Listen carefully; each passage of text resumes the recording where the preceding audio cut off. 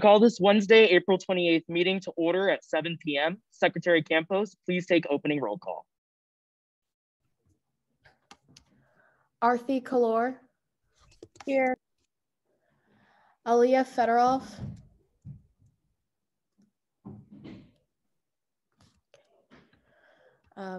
Anne-Marie Round Sorensen.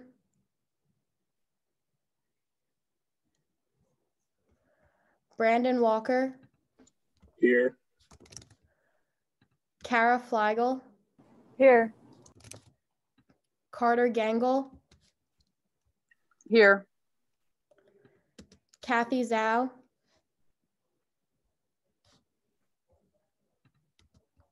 David Morgan. Here. Donald Impavito. Here. Emmanuel Almonte. Here. Hope Steger. Here. Holden Ingalls.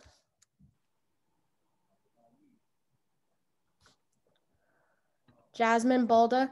Here. Jason Nelson. Here. Janelle Luazo.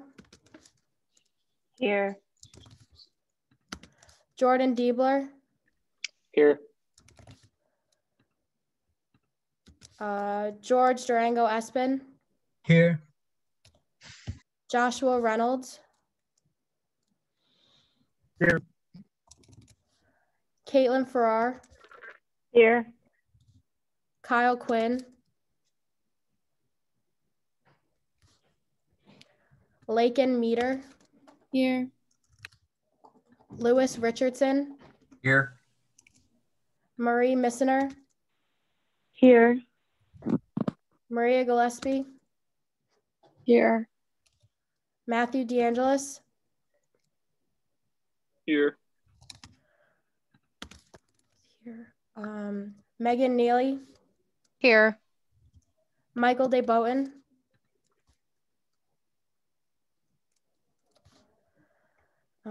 Michael Jablonski. Tired, but here. Noah Robertson. Here. Patricia Barungi.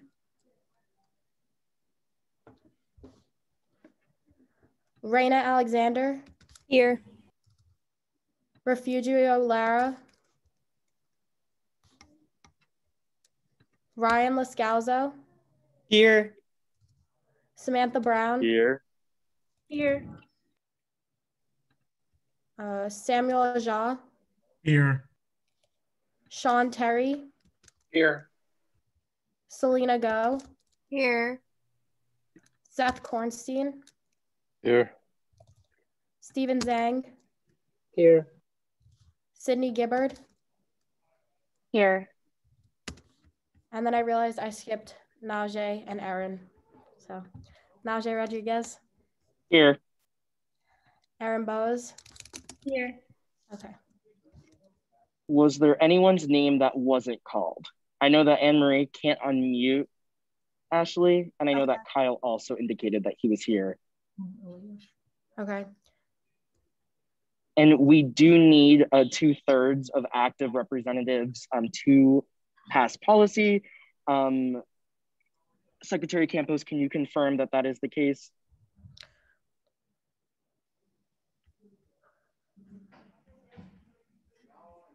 Yes. Thank you so much.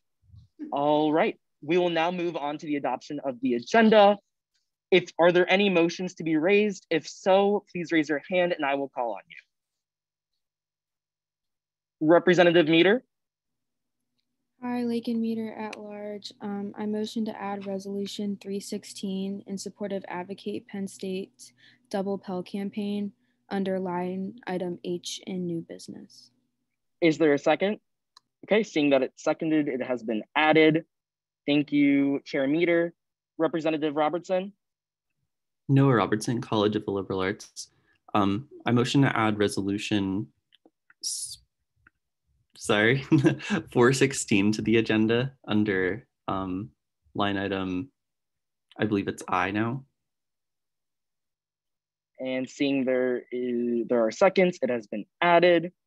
Okay, are there any other motions to be raised? Seeing none, we will now move on. Representative Lascalzo, I see you have a point of inquiry. Yes. I know that we are Ryan Lascalzo, Lion Pride representative. My point of inquiry is, I know we're passing the budget tonight and it's the last day of the semester. I believe the UPUA generally suspends the budget after passing it. Is that its own line item, or is that just done after the budget is passed as like a different thingamajig? I believe our Executive Director of Finance and Speaker Gibbard is here. Speaker Gibbard, would you like to answer that? Yeah, I was gonna motion to suspend it like after we pass the budget, but I can also motion to do it now, whatever. I was just wondering if it was a line item on the agenda or if it's just like a motion that someone makes. And I think Stephen answered in the chat. Okay, seeing that that point has been resolved, we will now move on with our agenda. We will move into the adoption of the minutes. Is there any discussion on the past meeting minutes? Seeing no discussion on the past meeting minutes and the adoption of those, we will now hear a special presentation on the budget from Speaker Gibbard. Yeah, I'm just gonna share my screen. And Speaker Gibbard, you will have 5 minutes to speak, and then you'll have 10 minutes to field any questions. You may begin whenever you're ready. All right. Oh, sorry. All right. So yeah, hi everyone. We will be, me, President Bose, and then Executive Director of Finance, McFarland, are going to be presenting on the 16th Assembly budget presentation today. Hi everyone, so I'm the Executive Director of Finance, just to remind those who don't know. So I just kind of wanted to show, like at a glance, the last year's Assembly budget versus this year's Assembly budget. So the main changes that we made were with the Assembly discretionary and then with the operational sub-budget. So you can see that we decreased the Assembly discretionary about $3,000, and then we increased the operational sub-budget that same amount. And then the show cause sub-budget remained the same. So just to explain a little bit about what each of those categories are, the Assembly is essentially the Assembly discretionary is essentially the Assembly is free to use that discretionary as they see fit, obviously within the Student Fee Board guidelines, and of course within ASA guidelines, but it's essentially how the Assembly believes they should best spend their money. Then the operational sub-budget is key to the operations of the UPUA. So it includes the presidential and speaker discretionary, conferences and supplies, and it also includes programming like the Mental Health Wellness Week and Sexual Violence Awareness and Prevention. And then finally, the show cause includes various services to all of the student body or most of the student body. So that includes the student handbook, test prep resources, Capital Day, and a couple others that we'll go into a little bit more depth in the next few slides. And just to explain how we're going to be doing this presentation, anything in green is an increase in the budget reallocation, anything in red is a decrease, and then anything bolded was either removed or newly added to the 16th Assembly budget. And so just keep in mind that any reductions that we have are because we spent approximately $500 to $1,500 less than the new budgeted amount. So that's why we saw it fit to reduce that budgeted or that allocation. Thank you. Well, moving on into the operational sub-budget breakdown, most of this in here stayed the same. So as you can see that within the discretionary usage, which is broken up into presidential and speaker, has stayed the same from the 15th to the 16th, as well as the operational costs, which cover conferences, facility rentals, and general office supplies. The main change here is a decrease in the UPUA Elections Commission. This decrease accounts for, in the past, we were able, or at least we were moving in the direction of being able to reimburse candidates for campaign spending, but because of the Student Fee Board and kind of our interactions and the guiding policies within the Student Fee Board Handbook, we are no longer allowed to reimburse candidates for campaign spending. So that's a majority of that decrease within the Elections Commission. The Department of Communication, oh, sorry. And then the other two stay the same, you're good. And then here you'll see a couple of increases. So in Mental Health and Wellness Week, you'll see an increase. We are looking to optimistically expand tabling and our programming within Mental Health and Wellness Week, which obviously will come with an additional cost. So we're looking in those realms to expand and increase the budget there. Sexual violence and prevention, you'll see almost it double. That is because we've decided to combine Red Zone Action Week, which Red Zone Action Week looks to target sexual violence and prevention that happens within the first week of being on campus within the fall semester. And so we decided to combine those two line items into one under sexual violence and prevention. And we also this past year had spent an additional sum of money on speakers and honoraria. And we want to make sure for such an important week and such an important programming and event matter that we have the budget and the money, the allocation to spend. PSU votes, you'll see a decrease. This is mainly because we're not in a federal election cycle this year, but we also still want to have enough funds to spend on primaries and local elections. So we decided to do that $1,000 decrease. And then World Cultural Week, which didn't happen in the 15th Assembly, mainly because it's very highly targeted on food and catering usually, and also a lot of more of those in-person events. But we decided to keep it the same because we're hopeful that we can get back to that type of programming in the next year. Yeah, so Erin kind of touched on a little bit of the takeaways for each of the reasons why we either decreased or increased things, but we kind of summed them all together so you could see them all in one place. So like Erin mentioned, mental health and wellness increases by 1,000. They went over budget last year because it was one of our only programming things that we really got to actually invite speakers in and then do things also more on the ground related. We also think that this is going to be extremely important in the next year as we return to in-person and people adjust to those lax COVID regulations and what that's going to look like and affect students. Another thing is that we increased sexual violence awareness and prevention by $7,500. We went way over budget last year, almost $20,000 over. And that's really a product of the fact that we brought in a lot more speakers and we were partnering with a bunch more offices on campus and we had the resources to do so. But in moving forward, we think that this is going to be extremely important topic as we return back to in person. There was also an increase in sexual assaults on campus this past year. So we think that it's a really strong target area for the UPUA. We also, like Erin mentioned, combined that Red Zone Action Week into the overarching SFAP budget, which has been done in the past. Last year was actually the first year that they were separated. But we think that we see it as more of like a year-long effort that we'd like to designate money from one singular area from. PSU votes decreased by 1,000. And so last year was a presidential year. So we definitely allocated a lot of those resources there. We also did speak to the chair of Gov Affairs and the previous chair of PSU votes, Noah and Lakin, about these things. And we're all on the same page there. And another thing, the Elections Commission decreasing by 2,000. Tony recommended this. She helped us a lot with like forecasting what the budgets looked like from previous years and then what we can see in future years. We did confirm this change with the head of the Judicial Board, Jordan Zaya, and in the last year they spent only about $500.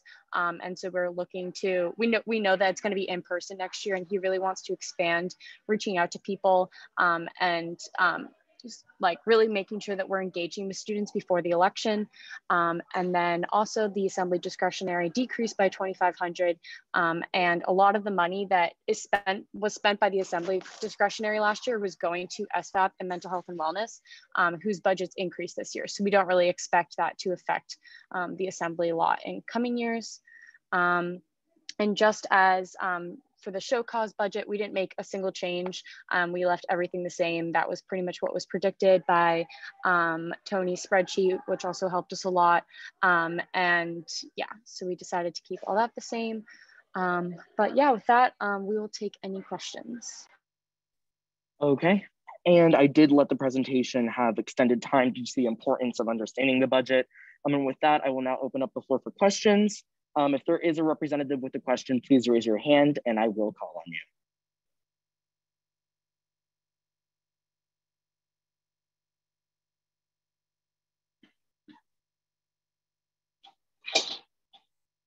All right, Representative Robertson.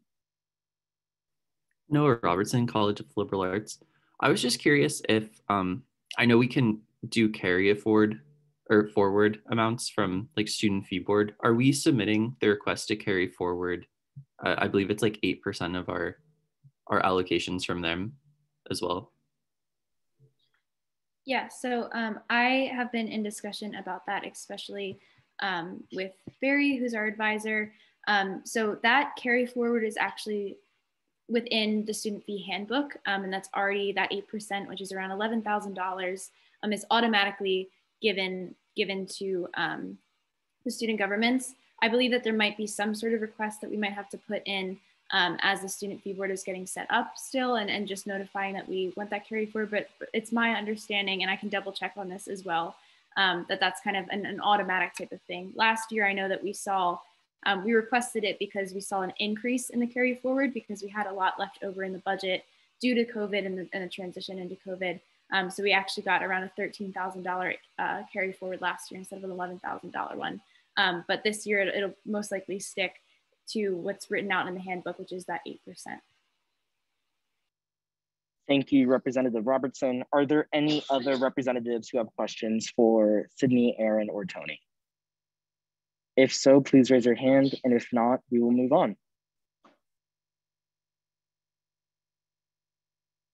Okay, thank you all so much for your time and explaining the budget to all of us. We will now be moving on to Open Student Forum. Are there any students here for Open Student Forum? If so, please raise your hand and I will call on you to unmute you. All right, we will begin with Dan. Please state your name and your academic college. You will have 2 minutes to speak. Okay, hello everyone. My name is Dan Risser and I'm from the College of the Liberal Arts. And I just wanted to come and speak to UPUA tonight, not in my capacity as a chair, but rather a former chair and a current student, totally unaffiliated with the UPUA at this point in time. I just really like to support the upcoming policy change tonight. I apologize, my allergies are popping off tonight, specifically pertaining to the Department of Public Relations and the Department of Outreach and the executive branch. As a former chair transitioning into steering at a very turbulent time for the UPUA last year, I found the Department of Outreach extremely difficult to navigate at some points, being forced to make my own graphics for big projects while managing big programming weeks with different departments. There were some things that just weren't there for us. And I think more than anything, the core of the UPUA's mission and the core of my mission when I served on leadership was to engage students. And the current infrastructure last year that we had did not engage students well enough. And I think with the Department of Public Relations having people making multimedia presentations, being responsible in that outreach to students, which is a continuation of our mission as student representatives, I think it would be incredibly effective in engaging students in our mission, in our work, in order to help as many people as possible here at Penn State. Thank you so much. Thank you. We'll now move to Aphrodite. You please state your name and your academic college, and you will have 2 minutes to speak. Okay, am I audible? Okay, sounds good. Hi everyone, Aphrodite Biswas. I'm from the College of Engineering, and I was also the former executive director of outreach. And I am here because many of the reps reached out to me regarding the upcoming policy changes that Dan just mentioned. And I just want to make a few clarifications just so that everyone's on the same page about the conversations that was going on behind the scenes. So first off, I was not completely included in the planning of the policy changes, and I did not in any way recommend the creation of the new Department of PR. And my quote from the end of your report was sort of used out of context, but it has been removed now, so thank you for removing that. But besides that, I know Erin and Naji are both very willing to work with me on this if needed.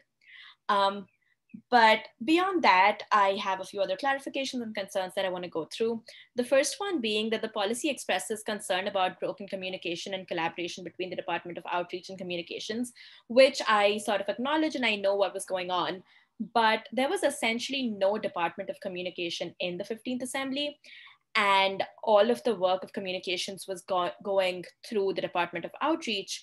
So I'm honestly not sure where the context for the conclusion is coming from. And that being said, when I say that there was no Department of Communications, what I essentially mean is all the work of Department of Communications was going through the Office of Online Outreach, which was an office within the Department of Outreach.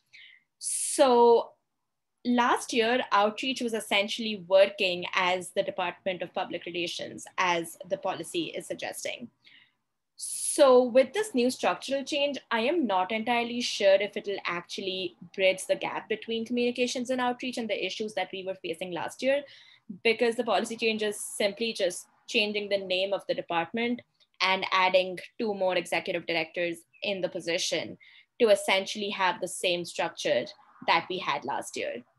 So that being said, some additional concerns that I have with like this new structure is that it's going to create a department within a department, or like departments within another department, which is a confusing system and almost an absurd precedent to set for the future years. And with the whole thing with executive directors having the powers but not the position, that might just get very confusing. And another concern that I have is many members of the Department of Outreach who are constitutionally permitted to stay in office throughout the next assembly or until they choose, they will get moved around without having been consulted earlier. So I do not know how I feel about that because I've worked with these people in the past year. However, I am not completely against the policy change. Something that I see as a very positive fact from this policy change is the idea behind creating a branding guide for UPUA and the multimedia presentations and going more out there with with just technology generally. And that's a communications thing, which I absolutely understand. So my suggestion would be, instead of having a new department or like changing names and changing systems, we could simply recruit a UPUA branding manager or a director of some sort under the Department of Outreach, as it is right now, and have them work under the Office of either Campus Relations or Online Relations, just to avoid the whole changes in the cabinet and things like that.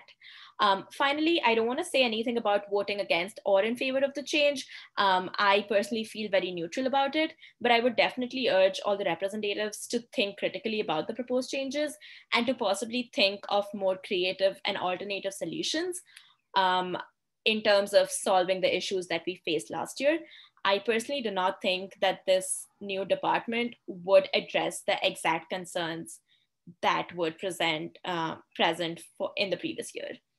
So yeah, that's just my 2 cents about it. Thank you so much for letting me speak. Thank you. Jacqueline, please state your name and your academic college.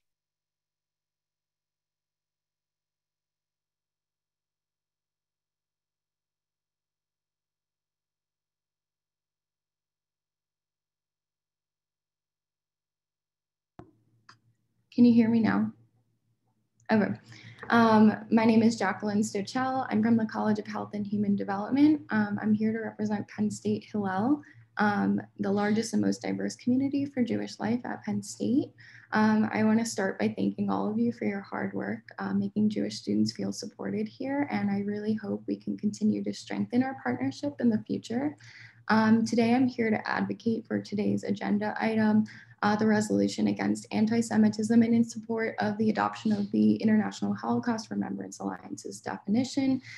This legislation was actually written by Jewish students empowered to have their voice heard, embraced by the former UPUA president, and passed with no opposition at the level of the Justice and Equity Committee. This powerful piece of legislation calls this assembly to adopt a comprehensive definition of anti-Semitism, one with international consensus and one with Jewish consensus. And if brought to Penn State, would serve as an educational tool. We need to be on the same page about what is hurting Jewish students so we can create safer spaces for those Jewish students. Now thinking about a Penn State without this definition, here's the reality. Far too many Jewish students have encountered anti-Semitic imagery and stereotyping. The distortion and downplaying of history and experiences like Holocaust history is found in our classrooms and dorms. Students are not feeling comfortable being openly proud with their Judaism. Students more and more are hiding their identity and suppressing their celebrations because of the fear they live in. And finally, we all come from different places of perceived threat and trauma management. We all collectively, though, would fear that the incidence of anti-Semitism will escalate at the university if action is not taken. So we, the Jewish students, believe in this definition, and we see a lot of opportunity in adopting it. Upon adoption, I want Hillel and UPUA to work with this definition so we can educate Penn State students and staff and cultivate a community where individuals recognize and call out anti-Semitic acts when they happen. This is the work that needs to be done so that Jewish students do feel safer here at Penn State. And that is what I have to say. So thank you so much. And I look forward to hearing your discussion on our resolution. Thank you so much. Are there any other students here for Open Student Forum? If so, please raise your hand. And if not, I will move on. Okay. Seeing none, we will now move into a report by President Bose. President Bose, you may begin whenever you're ready. Hi, everybody. Happy last week of classes. We finally made it. I know it's felt like a long stretch to get here, but it's finally here. So good luck on finals as well, if I don't mention that at the end. But thank you to everyone that participated in Denim Day today. Sexual and domestic abuse is never the victim's fault. And thank you for standing in solidarity with the victims. I've been meeting, kind of transitioning now into more of the business side of things. I've been meeting with Speaker Gibbard and Director of Finance McFarland to put together the budget that we presented on earlier. I really wanted to send a major shout out and gratitude to Director McFarland and Acting Deputy Director Jenkins for their in-depth projections and forecasting. It was beyond beneficial as we were analyzing the budget, so thank you to you both. The Next Gen Penn State survey has been reopened until April 30th. I cannot emphasize enough how important it is to have student and community voices included in the search for the next university president. So please consider taking it and sharing that information around.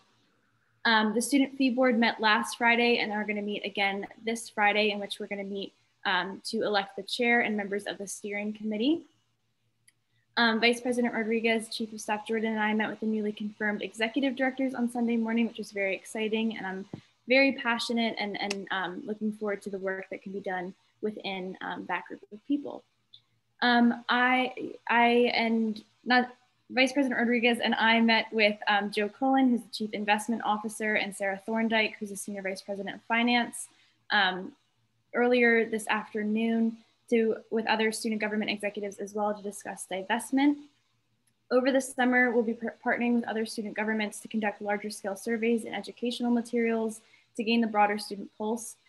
Thank you so much to all of the representatives and students in general that have been engaged in these conversations and research. I'm very hopeful of the progress that will continue to be made. And I hope that we can continue to push and work with the university on this. Najee and I have a few meetings with leadership of the Board of Trustees this week and in preparation for next week's board cycle. I'm sure that Chair Brown will mention this as well, but the Night of Remembrance is this Thursday. There's both a pre-recorded option to attend this as well as an in-person option at 6:30 p.m. in front of Old Main. This basically is a vigil celebrating the lives of any Penn State students that we have lost in the past 2 years. So please stay tuned for the details, share the graphics that are on our social medias, and join in honoring the lives of our fellow students. And lastly, I'm not in State College right now, and hopefully I can make it up at some point in the summer, but I'd still really love to get to know you all better. So please always feel free to reach out. My number is both in the agenda and on the contact sheets. And ultimately, just good luck on finals. I'm so very proud of you all, and reach out if you need absolutely anything. I'll now stand for questions. Thank you. Are there any questions for President Bose? If so, please raise your hand and I will call on you. Seeing none, we will now move on to my report. I will begin, of course, with the land acknowledgement, as it isn't solidified yet in the governing documents. So the University Park Undergraduate Association acknowledges that the Pennsylvania State University campuses are located on the original homelands of the Erie, Haudenosaunee, Lenni Lenape, Shawnee, Susquehannock, and Wazi nations. It is important to acknowledge the history of displacement that led to Penn State's establishment.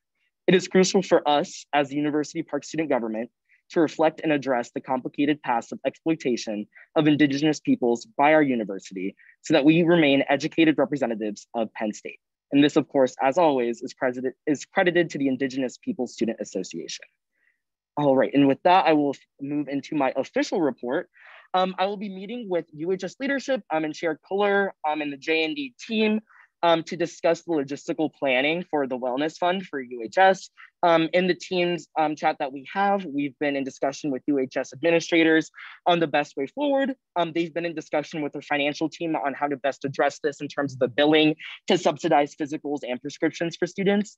Again, this program is being broader than we could have ever imagined. And we're really grateful for Dr. Griffin for his efforts into this. And it's basically being opened up to any medical need that students may have who are uninsured or who are just underinsured.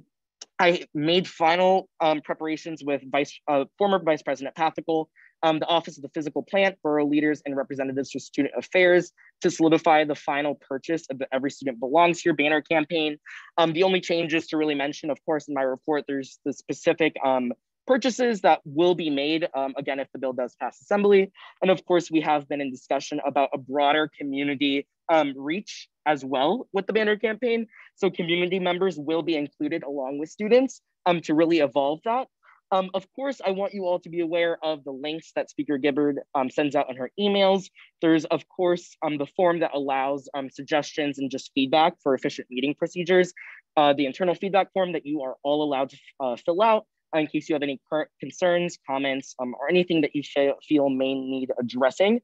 We also have a form for, of course, improving the efficacy of our meetings by allowing for amendments to be made. I get live updates on those as well as Speaker Gibbard. So if you do have an amendment on legislation, it is highly recommended that you go through that way so we can get the verbatim wording of the specific amendment. And of course, I will be hosting the final work session for modern rules and assembly operations for this semester on this upcoming Sunday from 1 to 2 p.m. Eastern Standard Time to assist in just any general questions that you all may have. I realize that this will be our last meeting of the spring semester. And that being said, I just want to congratulate you all and wish you best of luck on finals. I'll be here in State College over the summer working remotely. So if you do, of course, visit or want to just hang out and meet in person, feel free to contact me. My number, of course, is in my official report. And I'm really looking forward to what this summer may bring. And with that, I now stand for any questions that you all may have. Are there any questions for me?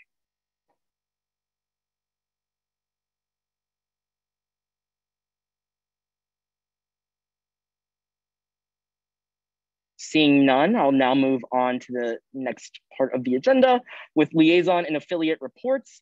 If you are a liaison or affiliate and have a report, please raise your hand and I will call on you. All right, President Bose, please state your name and the organization that you are reporting from. For the last time ever, Erin Bose moving on. This Friday starting at 7 p.m., I believe, is Moving On's virtual festival. Flo Rida is coming. Please, please, please share the graphics. It's going to be very fun. Watch it with your friends, watch it with people that are in your apartment. It's just a great end of the year and end of the semester celebration. It's sponsored by your student fee, so technically you paid for it, so you better go. But it'll be fun. It's a really good lineup. There's going to be a student act as well, Floor & Co., which is a great band. So please, please, please make your way out. And it's been great being a Moving On liaison. Thank you, President Bose. All right, are there any other liaison or affiliate reports? If so, please raise your hand, and if not, I will move on. All right, seeing no old business, we will now move into a 5-minute caucus breakout. I will see you all back here in 5 minutes. Back into the General Assembly meeting. Just a reminder before we get into legislation and elections, please be sure to change your pronouns in your name. If you have a longer name like myself, please do so at the end of your first name. And thank you. We will now start with line item A, election for Moving On Spring Music Festival Liaison. I'm going to open up the floor for nominations. Please raise your hand if you wish to nominate a representative. Chair Flegel. Chair of Legal at Large, I would like to nominate Sean Terry. Thank you, Chair Flegel. Representative Terry, do you accept this nomination? I do accept, thank you. All right, are there any further nominations for this position? Seeing none, Representative Terry, you will have 5 minutes to speak and 10 minutes for questions. You may begin whenever you're ready. Hi, everyone. I'll keep it short because I know tonight's going to be pretty long. I just want to explain just a little bit why I wanted to take on the Moving On liaison position. I've spoken to both Aaron, the previous liaison, and Kara, the head of facilities. And I just really think that it's something that I would love to be a part of. As you probably all know from the a million times I say it every assembly, I am a big advocate for the arts. And it's something that I'm really passionate about here on campus. I think bringing artists to Penn State, especially next year when hopefully we'll be able to be interacting more in person, would be a great opportunity, not only for myself, but also for all of Penn Staters across campus to enjoy themselves and really have a great year. I know that virtual concerts aren't as much fun, but I still think we can build enthusiasm in the role and really work to create great events throughout the time there. Obviously, UPUA's major sort of thing that they do for Moving On is getting the water buggy. I've already, again, talked to Kara. I'm happy to help work on that, and I will come to facilities meetings when needed. And again, there's so many great opportunities for artists to come. I'd love to take suggestions for artists. If we want Taylor Swift to come, we're gonna get her. If we want Pitbull to be there, we're gonna get him. You know, we want to figure it out. So if you guys have any suggestions, I'm always free and available to talk, and I will be an advocate for not only our legislators here, but for the greater student body as a whole. So I'll yield my time, and I'll take any questions that anybody has. Thank you, Representative Terry. And we will now move into 10 minutes for questions. If a representative has a question, please raise your hand and I will call on your name. Are there any questions for Representative Terry?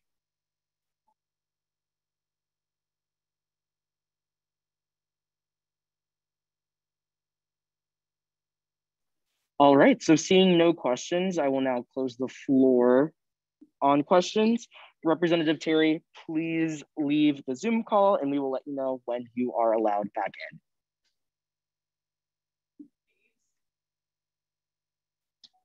Okay, seeing that Representative Terry has left, we will now move into general discussion, beginning with the nominated number. We will then move into the actual voting form. Again, it has just been posted. Please go ahead and go to that attendance link and then raise your hand subsequently after, once you have submitted your name. Thank you.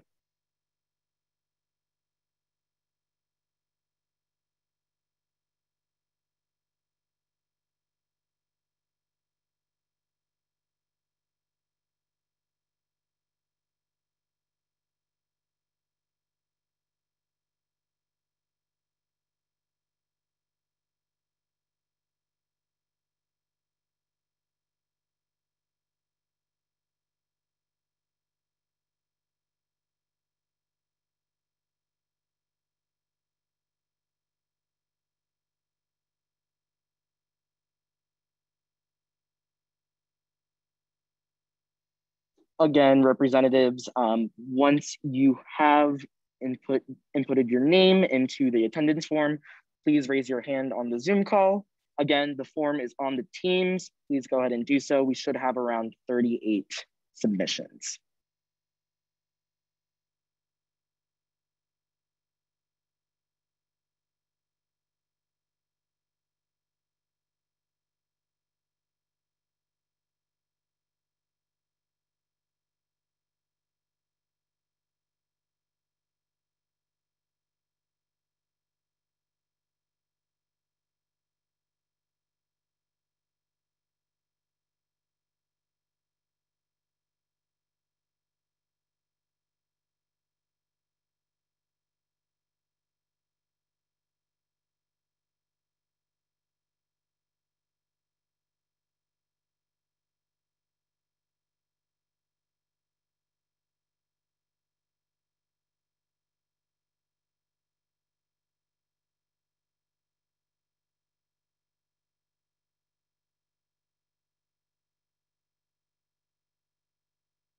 We are going to give it one more minute. Again, representatives, please go ahead and submit your name on the attendance form. Once you have done so, please raise your hand in the Zoom call.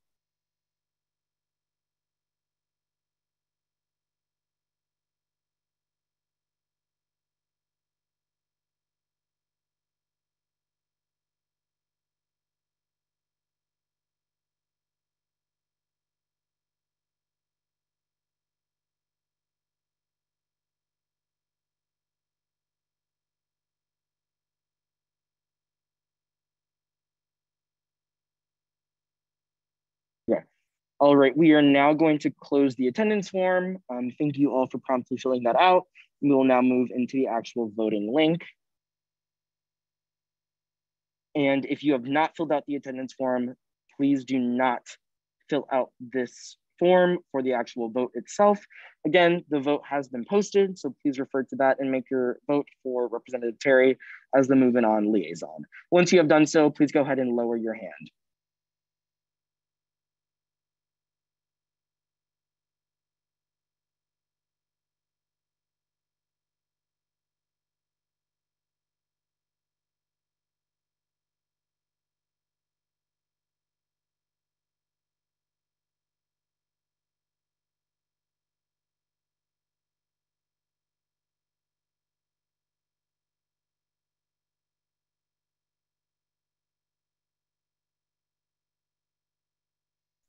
Thank you all. I will now allow the candidate back into the room.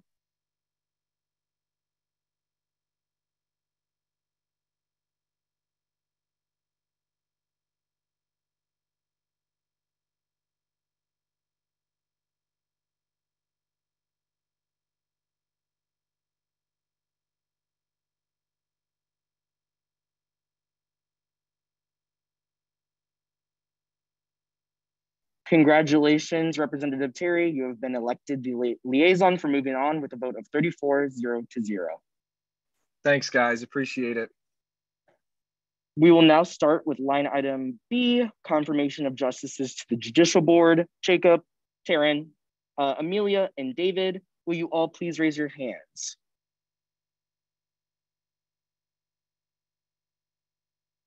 All right. Thank you all.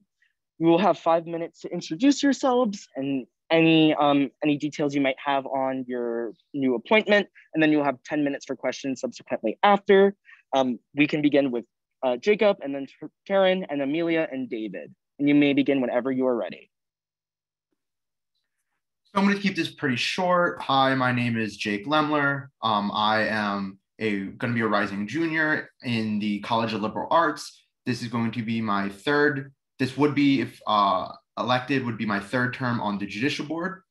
I would love to serve the Judicial Board again, as I have for the past 2 years under multiple different presidents and multiple different types and agencies. I'm going to mostly just leave it open to questions if anyone has any questions for me.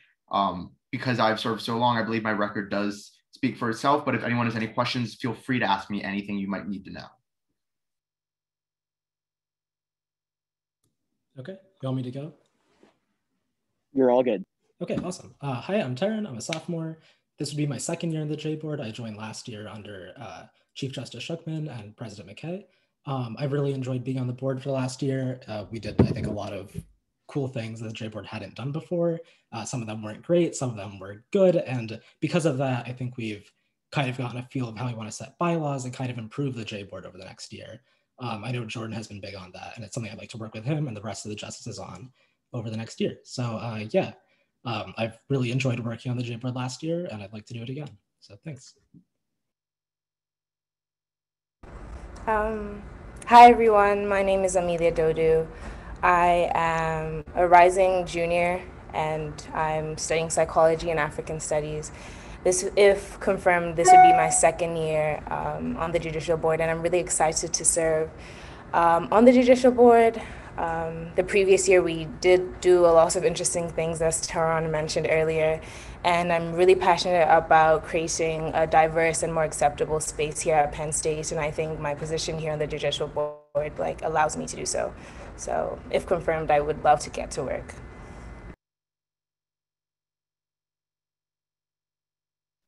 All right, I'll go last then. Hello, everybody. My name is David Poole. If you don't know me, I am a junior studying finance international politics. And if reconfirmed, this would be my second term on the judicial board. And I'll stay with my other judicial board members and keep my introduction short. Thanks. Thank you all. We will now move into a 10-question period for any questions. That will be 10 minutes. Are there any questions for either of the nominees? All right, Representative Lascalzo. Ryan Lascalzo, Lion Pride Representative. The judicial board primarily does like 3-ish things: stuff with community groups, stuff with elections, and then stuff with like internal conflicts slash like removal of people. In the past, not all of these things have been as effective as they could be. What would each of you try to do to improve those 3?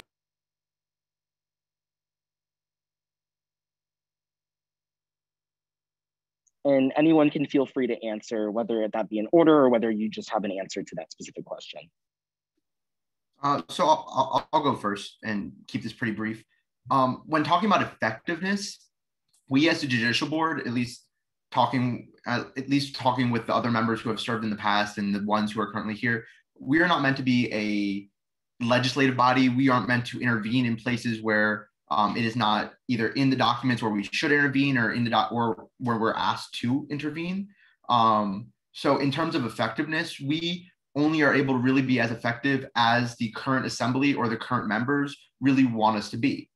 And I think in the past 2 years, we have been effective when we have been asked to be, when we've been asked to intervene, when we've been asked to decide on various questions. However, I do want to reiterate that going forward, I don't believe we should overstep what we should be doing and try to create policy or create issues in different things that go on during the assembly. So in terms of effectiveness, there are ways we could be more effective when asked to be, namely maybe bringing up timelines a little bit, maybe having opening sessions a little bit more up to the public. But in terms of what we can do and what we have done in the past, in terms of making it more effective insofar as intervening may not be the best idea for the judicial board. Yeah, I can just add to that really quickly. I think Jake is right. I mean, we're obviously constrained by like the bylaws and by the Constitution, and we don't really have the power to change a lot of those like rules or anything. But internally, when these issues do arise, like the hearing we had where you were it was the first hearing we ever did as a J board, and you were one of the parties. I think we learned kind of how can we make a set of bylaws that standardizes how we do hearings in the future, because we had that first trial run. So I think internally, when it comes to like hearings and to how we do community group seats and all that stuff, there are some ways that we can set bylaws and internal procedures. But beyond that, I think there's not a lot we can really do for effectiveness that doesn't involve, legislating it through the assembly. But yeah. Just to add a bit on that, I completely agree with Jacob and Tehran. In terms of effectiveness, I think it all comes down to the conversations that we're able to have internally within the judicial board, and then what we're able to communicate and take on to the legislative branch. And I think the only way we can continue to do so is by trying to work as one team, because we are the student government of the Pennsylvania State University. And I think that if we continue to work well together, our job will be done effectively. Yeah, I'll just add on to that really quickly. I think that this last year, we definitely got more efficient in adding some processes that helped us move through something like a hearing, something like,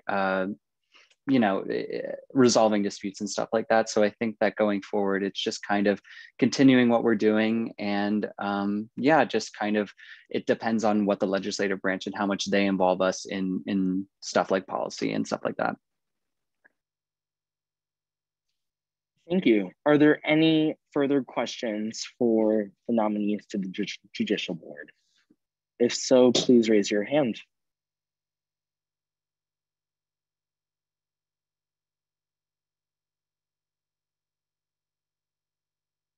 Representative Zhang? Yeah, Stephen Zhang at large. Thank you guys for reapplying for these positions, and I really do love the passion that you all show and your devotion to justice within the UPUA. What would you say are some experiences that drove you to reapply for your positions or apply for your positions? And where do you hope this experience will enrich your understanding of justice, whether it's within UPUA, within Penn State, or, in your general life? I'll just start briefly. I think my biggest thing was back in my freshman year. I'm not sure anyone else here really remembers it. Probably some of you do.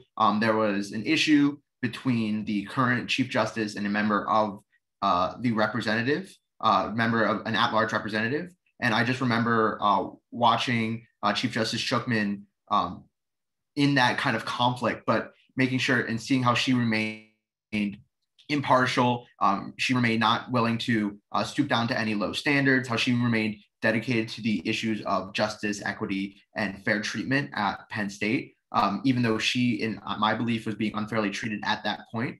So again, a long time ago, but seeing that just made me want to continue that legacy of fairness and equity on the judicial board and be a member of the judicial board as many years as I could as an undergraduate student at Penn State. I also think going forward, seeing the different issues that we've seen on the judicial board has given me a more broad perspective of justice and equity in a terms of a diverse student body that I didn't have when I look at what I had back home, maybe in high school or even just coming into college. So that's why I've enjoyed and hope to continue to enjoy this experience of being on the judicial board. I think I'll go next. Just to brush on a bit of my goals in the future. So I'm really passionate about going to law school, and being on the judicial board has really given me the opportunity to examine and look at things that a lot of attorneys and judges and people who are inherently involved with the legislative system and branches in our society deal with, even though it's not like the exact replica.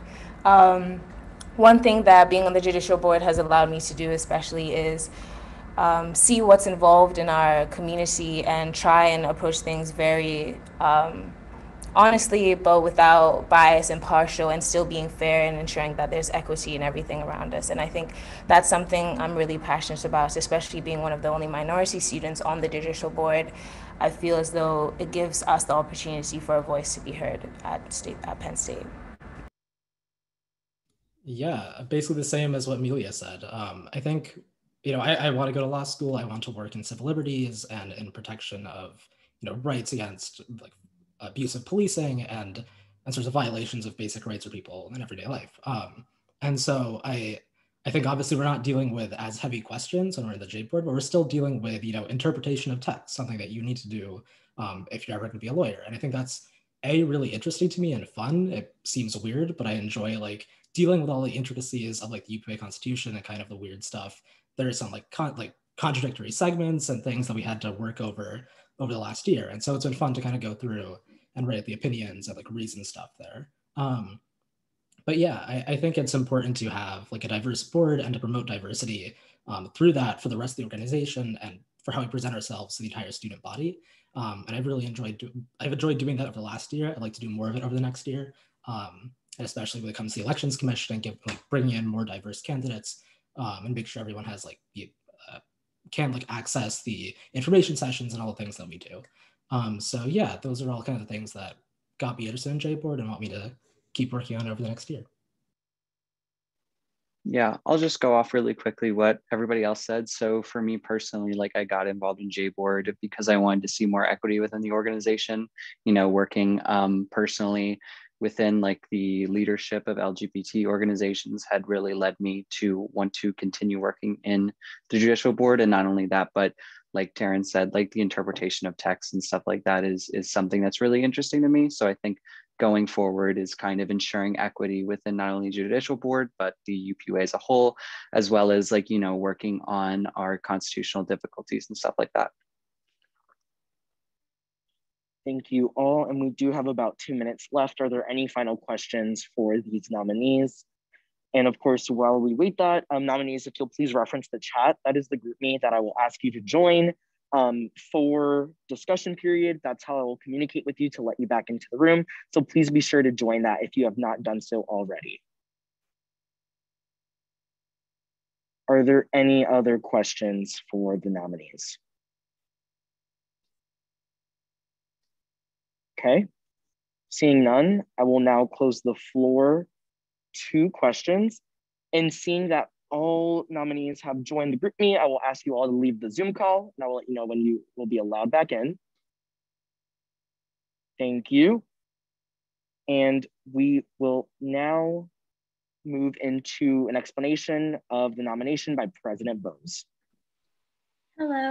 So just so everyone is aware, this is a presidential appointment. However, seeing as it falls underneath the judicial branch, I did rely heavily on Chief Justice Zaya's experience with these candidates, as well as his opinion in making these decisions. So I'll actually be reading out his reasonings for nominations of these 4 candidates, and I'll go in order of their speeches as well. So for Jacob brings the needed experience to the board as the only member still remaining from the 14th Assembly. His knowledge of the governing documents, along with his determination and engagement to help the board run, makes him a great justice, and I know he will continue to bring that this year. For Taryn has been a pleasure to work with on the board. They are always bringing new insights and contributing greatly to discussions while assisting with writing the decisions. They have a very strong commitment to the board and great knowledge of the governing documents. I know they will be an awesome justice for this assembly. Amelia has been a very active member on the judicial board this year, working with her in both mock trial and UPUA. I've seen firsthand her dedication and her work ethic to ensure fairness and equity on the board. I know that she will be a great justice again for this assembly.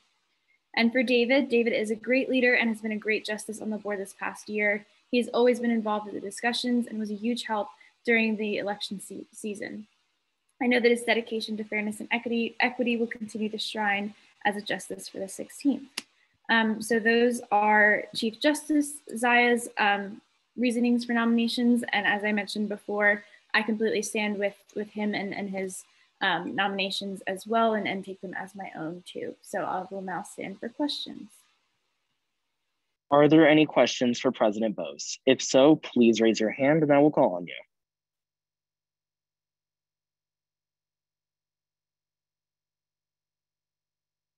Seeing none, I will now close the floor. Jason Nelson. Here. Janelle Luazo. Here. Jordan Diebler. Here. George Durango Espin. Here. Joshua Reynolds. Here. Caitlin Farrar. Here. Kyle Quinn. Here. Lakin Meter. Here. Lewis Richardson. Here. Marie Missner. Here. Maria Gillespie.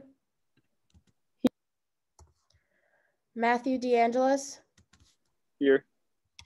Megan Neely. Here. Michael DeBoten. Michael Jablonski. Present. Noah Robertson. Here. Patricia Barungi. Here. Raina Alexander. Here. Refugio Lara. Here. Ryan Lascalzo. Here. Samantha Brown. Here. Samuel Ajah. Here. Sean Terry.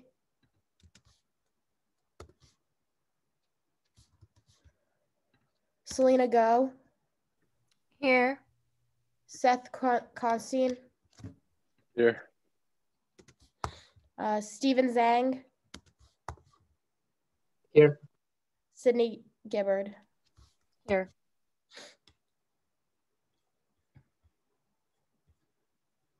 Was anyone's name? We're not- going. Yes, like Secretary Campos said, is there anyone's name who hasn't been called? Representative Terry. Okay. Okay, so Secretary Campos, we're going to cross-reference. We should have 38 active voting members for the policy changes. Is that correct? That's correct. Okay, thank you all for bearing with us on that.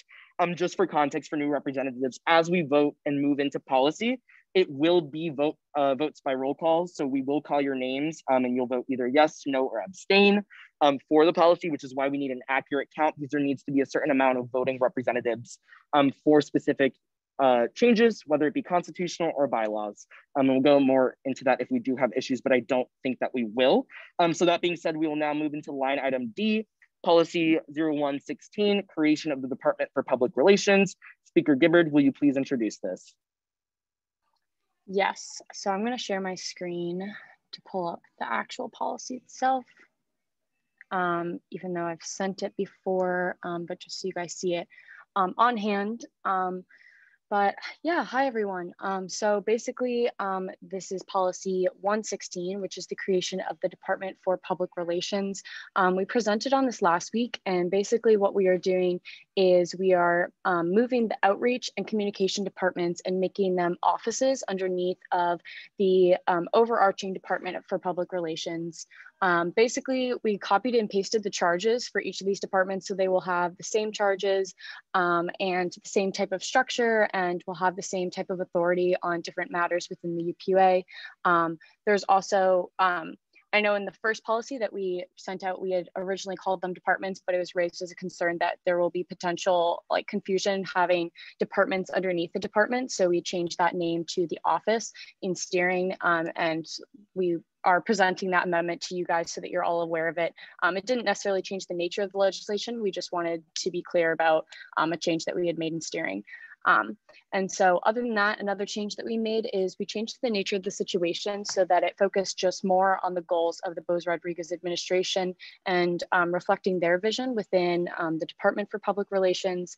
The goal and the overarching goal of this is basically to streamline communication between these two groups and bring them closer together underneath a unified executive director so that tasks are being delegated properly. It also doesn't remove any powers or any ability that the director of communications and the director of outreach will have. You can see here that it says that this director will be granted the same responsibilities and rights of executive directors, which allows them to be in on meetings with the president and vice president and have that communication steady so that it's not just on the executive director of public relations. We felt that that was extremely important to include because it also allows these directors the right to appoint different positions underneath themselves. So that includes if they want someone to do within communications, someone to focus on social media, they have the ability to appoint someone to that position. And it doesn't need to be a constitutional amendment or anything like that. All the executive directors and the director of communication and the director of outreach will have the same powers. I also was just going to address a few questions that I know that we've had a lot of people ask us about. I know that some people were concerned that these offices won't help communication, but we really truly believe that both outreach and communication play distinct roles within the UPUA. Communication really focuses on internal aspects of the UPUA, whereas outreach really focuses on external aspects of the UPUA. And we really want to distinguish these roles from each other, and that's kind of the purpose of the Executive Director of Public Relations by separating different tasks and delegating them to the different offices so that communications and outreach can still feel like they're both contributing to the success of UPUA as a whole.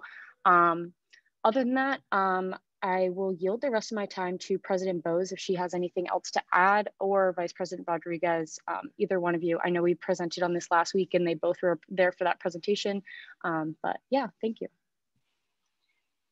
Thank you. I believe like Speaker Gibber did a really great job going over everything. I just really want to emphasize the fact that as an advocacy organization, communication and outreach are almost exclusively the most important things that we do when it comes to being able to assess student needs in the form of not only being able to reach out and communicate what we're doing as an organization, but also being able to have that awareness and accessibility for students on campus of what UPUA is, so that students can come to us and know really what, and we can help advocate and carry out their student needs at the highest level. And so I believe that by breaking it up into communications and outreach, but keeping it into that one Department of Public Relations, will not only help distribute some of the work, but also make it easier as a legislative body that when you guys are working on initiatives to really pinpoint and access directly the specific people that you need to carry out and execute the rest of your tasks within the initiatives. Also, it would just help with organizing and making sure that everyone has that same amount and the holistic ability to have the same amount of information on everything as possible. I will state this is kind of preliminary, but we're looking to have a director of communications or we're putting out a job posting currently is what I mean to say, that will be able to oversee all of this and really be able to make sure that our communications is really the most important, essential thing that we're doing when we're pushing out these initiatives and also gaining interest of student needs and gaining just overall accessibility of the UPUA. And Vice President Rodriguez, if you have anything to add as well. Yeah, I would just state again, this was kind of conceived from personal experiences, like as a chair last year, just ensuring that there, again, is that overarching structure that would allow and supplement both offices to work together, but also allow for easier directives to be issued and ensure that there are two distinct missions, for example, outreach being external outreach to specific groups, whereas communications is really serving the needs of the representatives and the chairs in regards to initiatives, in regards to programming. It's probably one of the most important facets of our operations within the executive, kind of due to just the communications and public relations that we need to establish within the university community with students, because again, that is how we get the word out. And this is just us really trying to exercise just our prerogative to kind of shape kind of our executive branch as we see fit within our administration to really better the efficiency of communications and outreach under the idea of public relations. And that is all that I would add to that. That being said, we will now move into any questions for Speaker Gibbard. Please raise your hand if you do have a question and I will call on you. Are there any questions for Speaker Gibbard regarding this policy?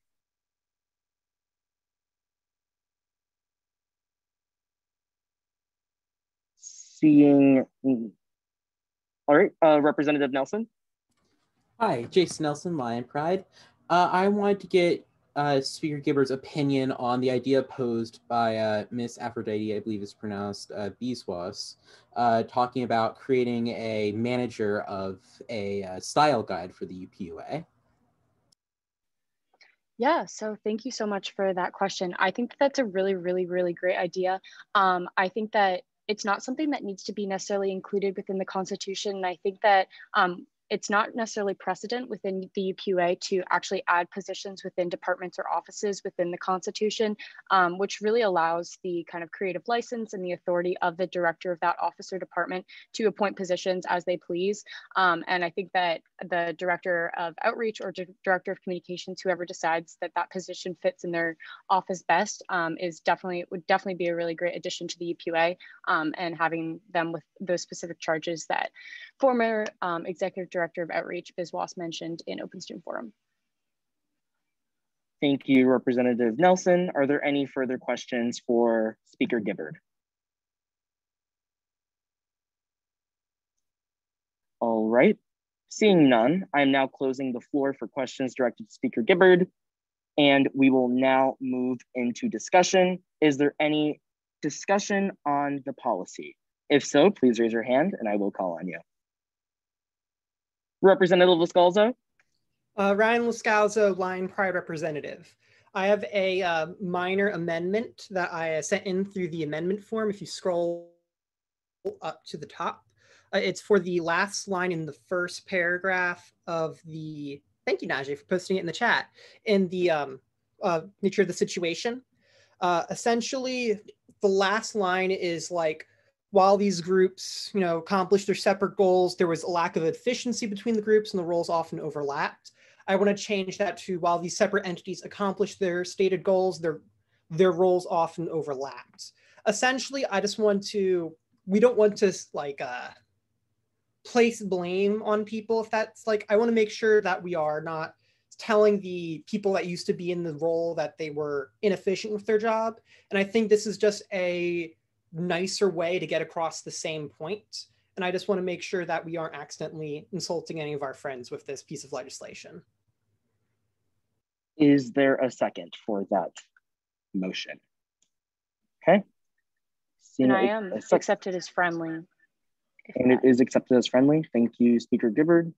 All right, is there any further discussion on the policy at hand? Representative Nelson.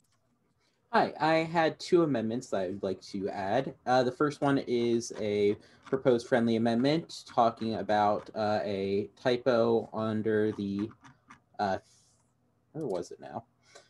It was on line 50, I believe, where it goes Part D, then Part E. So I wanted to propose the friendly amendment to fix that to Part E, then F,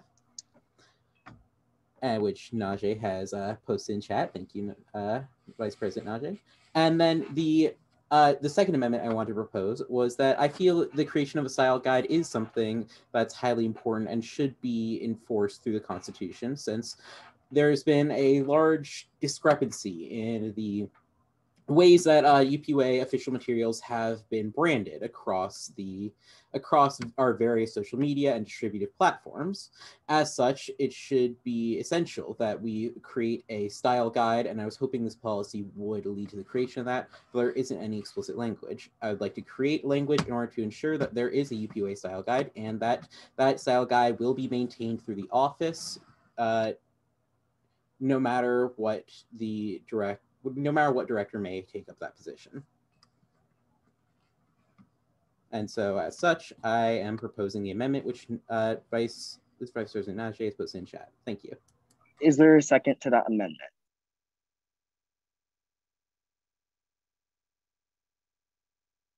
Okay, so there is a second to that amendment. What I will interject and say as my power as chair and within the guidelines of the bylaws and constitution, both documents are vague for a reason. And I would very much recommend straying away from specific charges that might complicate or might be accidentally invalidated.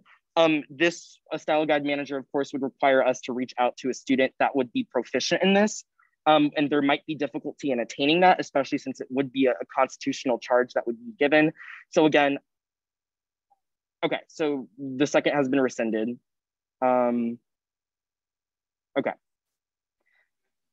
Am I allowed to also give maybe discussion on it, or?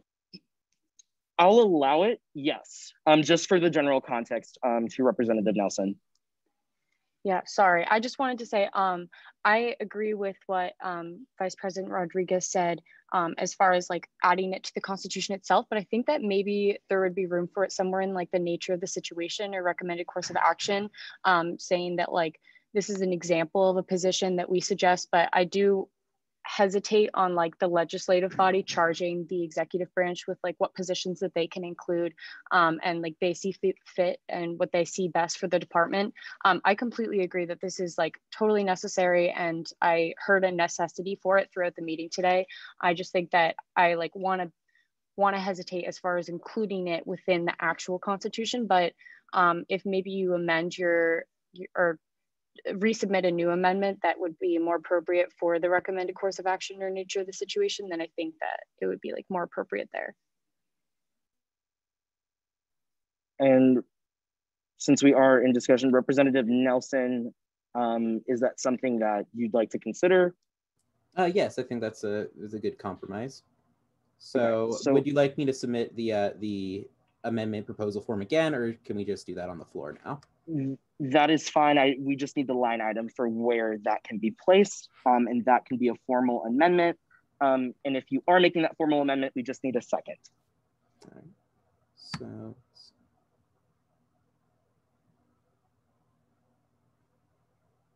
okay, so I suppose we'll put it at the end, and then we'll reword it to say that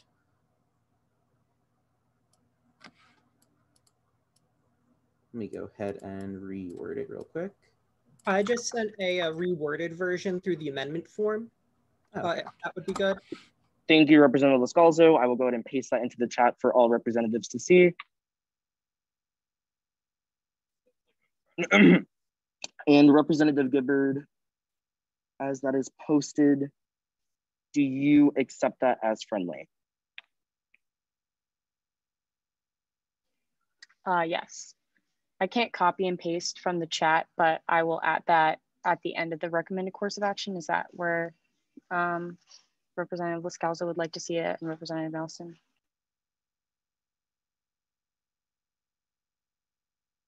So line item 24, is that sufficient?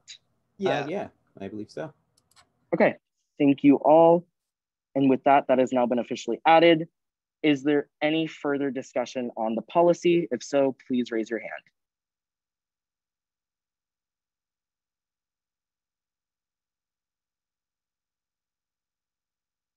Seeing no further discussion, I will now close the floor on discussion. And we will now move into a vote by roll call. Secretary Campos.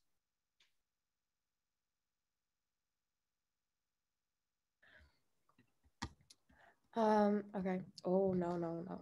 Sorry, we just exited out of the document. Okay. Arthi Kalor. Yes. Aliyah Fedorov. Yes. Anne-Marie Round Sorensen. Yes. Brandon Walker. Yes. Kara Fleigel. Yes. Carter Gangle. Yes. Kathy Zhao. Yes. David Morgan. Yes. Donald Impavito. Yes. Emmanuel Monte. Yes. Hope Steger. Yes. Holden Ingalls. Jasmine Baldock. Yes. Jason Nelson. Yes. Janelle Owazo. Yes. Jordan Diebler. Yes. George Durango Espin. Yes. Joshua Reynolds. Yes. Caitlin Farrar. Yes. Kyle Quinn. Yes. Lakin Meter. Yes. Lewis Richardson. Yes. Marie Missner. Yes. Marissa Gillespie. Yes. Matthew DeAngelis. Yes. Megan Neely. Yes. Michael DeBoten. Michael Jablonski. Yes. Noah Robertson. Yes. Patricia Barungi. Yes. Raina Alexander. Yes. Refugio Lara. Yes. Ryan Lascalzo. Yes. Samantha Brown. Yes. Samuel Aja. Yes. Sean Terry. Yes. Selena Go. Yes. Seth Constein. Yes. Stephen Zhang. Yes. Sydney Gibbard. Yes.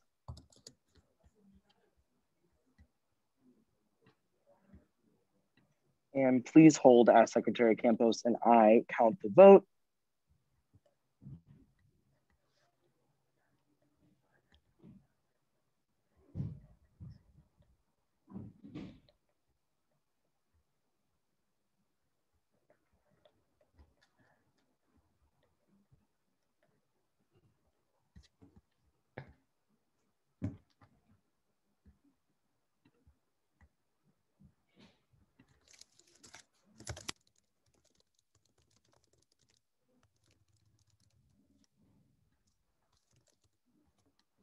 All right.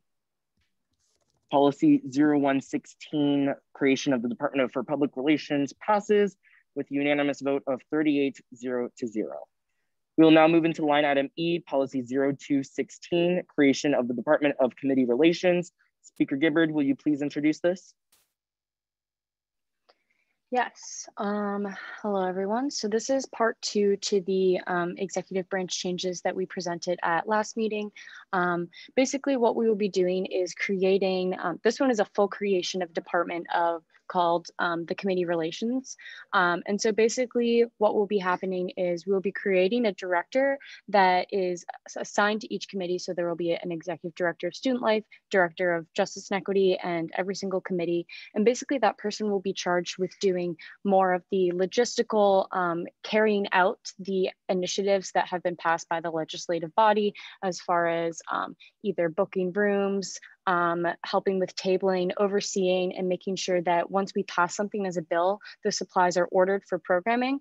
I personally, within the legislative branch, see a huge need for this, as I was super involved with like SFAP week this past semester, and it was really hard to manage making sure that all the materials were ordered and that all the tabling was set up. And so that's kind of what the executive side of these committees will be doing.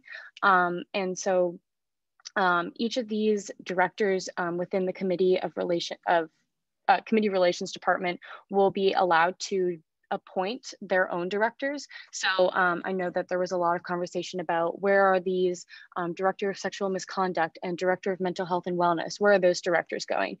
So those directors are really just being brought closer to the legislative side so that they can work more closely with the people that are actually carrying out initiatives and passing legislation so that they can make sure that they have a unified goal and mission for the year. I worked very closely with the director of sexual misconduct, Erin Brown, last year for Sexual Violence Awareness and Prevention Week. And I personally saw a really big need for us to bring those two, the executive and legislative sides together. And so this is really what the Department of Community Relations is going to do. Basically, we will be adding things to the Constitution, and there's this change to the bylaws is not really necessarily related to the Department of Community Relations, so I'll get into that a little bit later. But like I said, in the last legislation, all of these executive boards of each of the committees will be led by directors who have the same responsibilities and rights as they do of executive directors. So they will be required to meet with the president and vice president. And their main person that they will be reporting to will be Chief of Staff Jordan, to ensure that there's really strong communication between the legislative and executive branch, which I know of a lot of the people in both branches saw a huge need for in the 15th Assembly. And I know that there were a couple different questions that I just have written down that I know I wanted to address when I was presenting this. There was a concern about the Office of Assembly Relations, which was within the President's office in the 15th Assembly. So that office is actually not in the Constitution anywhere. It's only on the website. And also, I don't believe, to my knowledge, that there was anyone appointed to this office. So I think that the Committee Relations will completely take on whatever role the Office of Assembly Relations had in the 15th Assembly, and it will also grow out that role and work more closely with the legislative branch. Another thing is that a lot of people were wondering, what are these people doing, like the directors of these committees doing that reps can't do themselves? And I think that there's going to be a lot more programming next year once we move back in person. And a lot of people haven't actually seen that programming because they've only been a part of UPUA while it was virtual. But programming is a lot of logistics and a lot of on the ground work, and we can really use the help from the executive branch to focus on these programming weeks and make sure that they're carried out to their extent. Also, people were worried about getting rid of those specialized directors. I kind of touched on that a little bit already, but those specialized directors still exist. They will just be brought closer to a committee by being assigned to a specific committee. That doesn't prevent collaboration with other committees. It just strengthens their relationship with their counterpart within the legislative branch. Some people were also bringing up concerns about getting rid of the Department of Rights and Equity, but the Justice and Equity Director will really assume that role within the executive branch now underneath the Department for Committee Relations. And I think that I answered all those questions that I have written down, but I will yield the rest of my time, if I have any, to President Bose and Vice President Rodriguez, and answer any questions you have afterwards. Again, Speaker Gibber did a great job overviewing everything and addressing a lot of the concerns that we've heard. I just want to emphasize again that our main goal is to increase that efficiency, collaboration, and communication between all of the branches and the organization as a whole. I think that the most amount of collaboration and communication that we can have established within our structures, just the more that we're able to do and the more that we're really able to kind of expand our initiatives and our advocacy.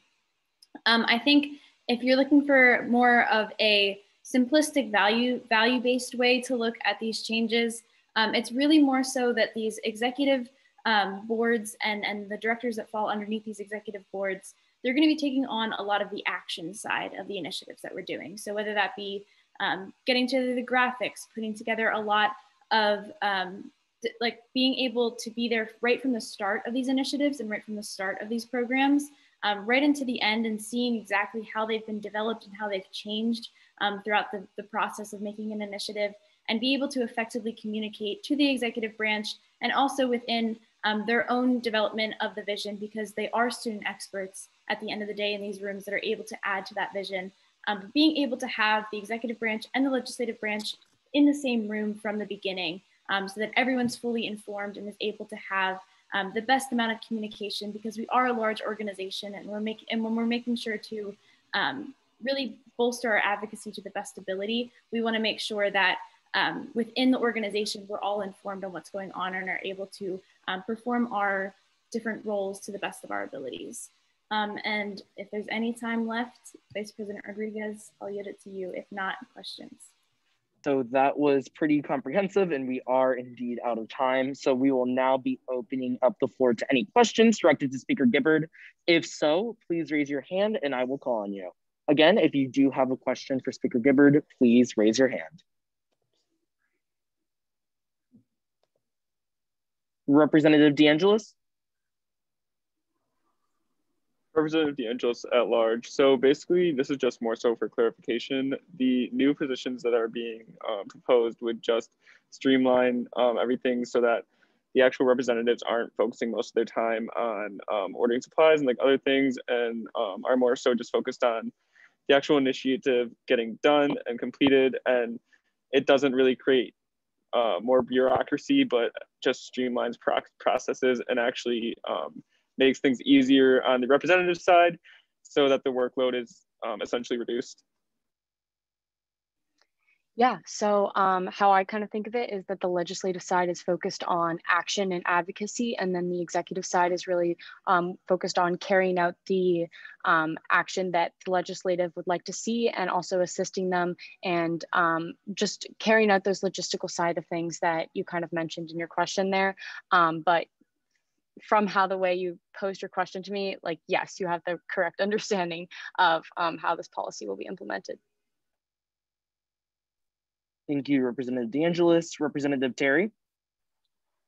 Sean Terry at large. I just have a quick question, because I know committee coordinators were a thing for a little bit. So is this going to be a similar sort of advisory role, like a sort of an additional help to the legislative branch and to the legislative committees to sort of aid them in projects?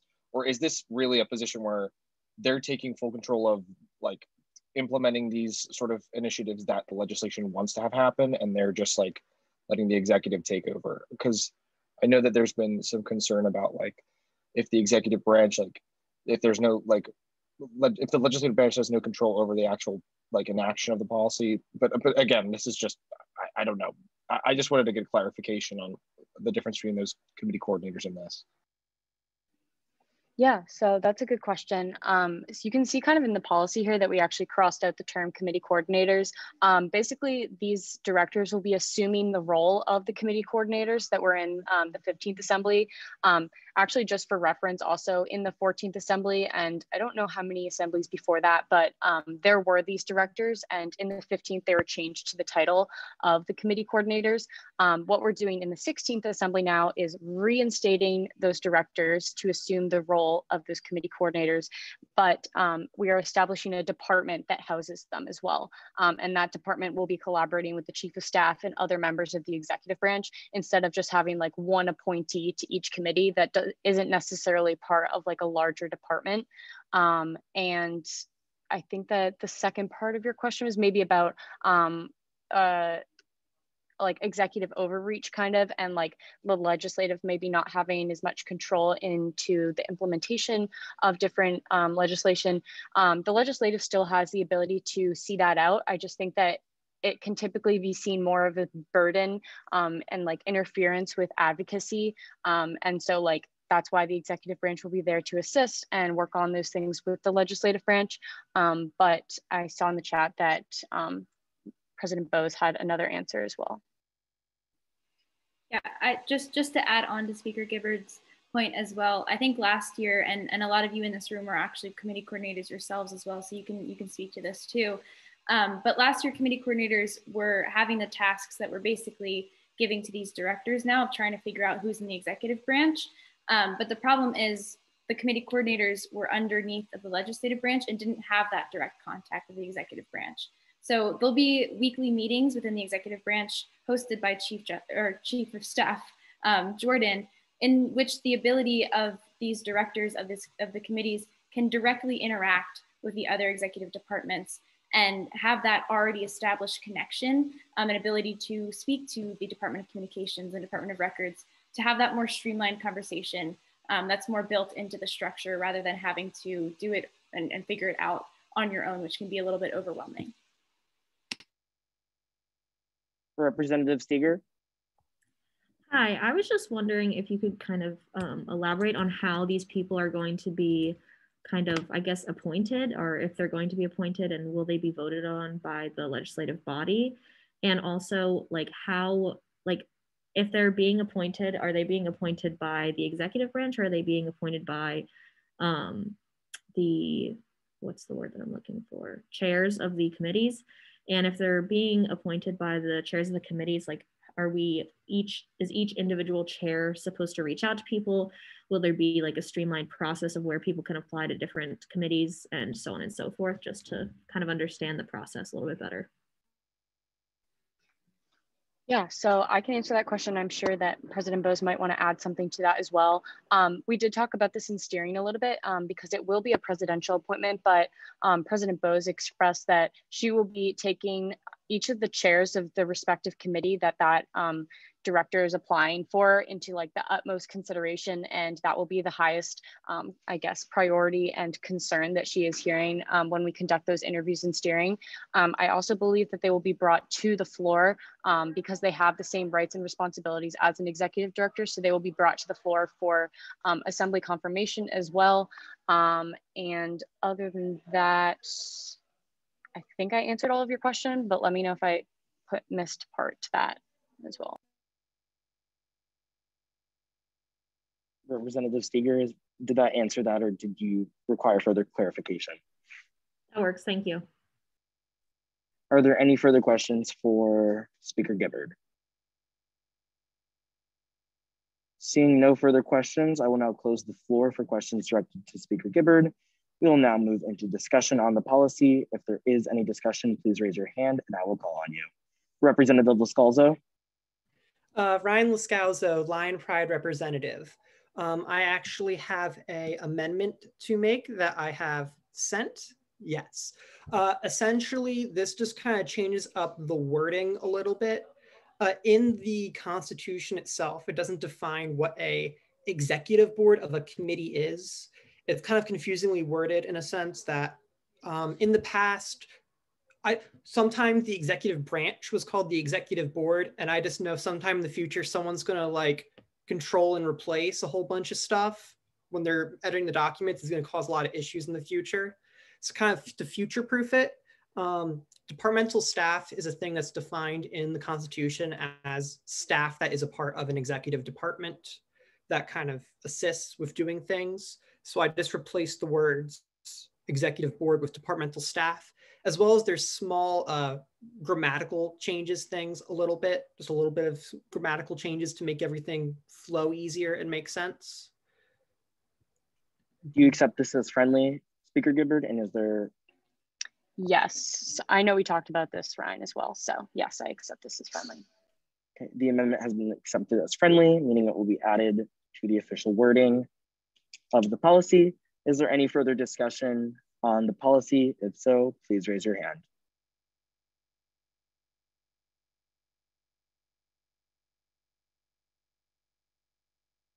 Seeing no further discussion, I will now close the floor for discussion, and we will now move into a vote by roll call over the policy.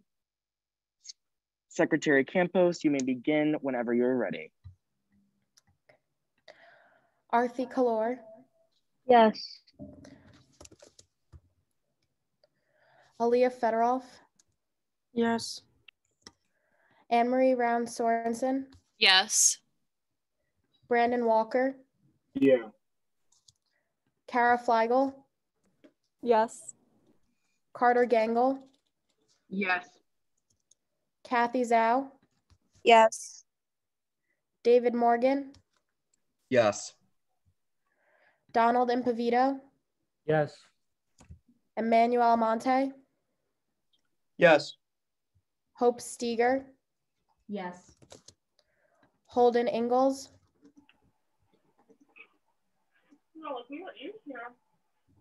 Jasmine Bolduc. Yes. Jason Nelson. Yes. Janelle Uazo. Yes. Jordan Diebler. Yes. George Durango Espin. Yes. Joshua Reynolds. Yes. Caitlin Farrar. Yes. Kyle Quinn.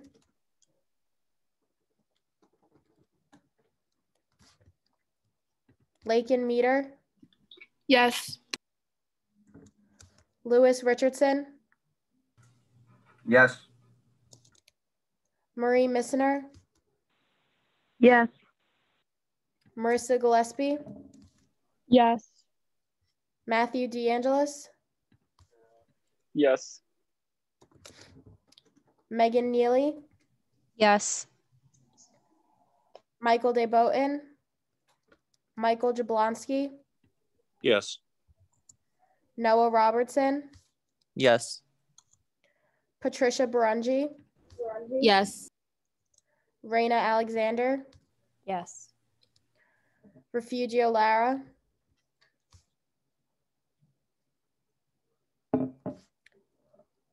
Ryan Lascalzo. Yes. Samantha Brown. Yes. Samuel Jha. Yes. Sean Terry. Yes. Selena Go. Yes.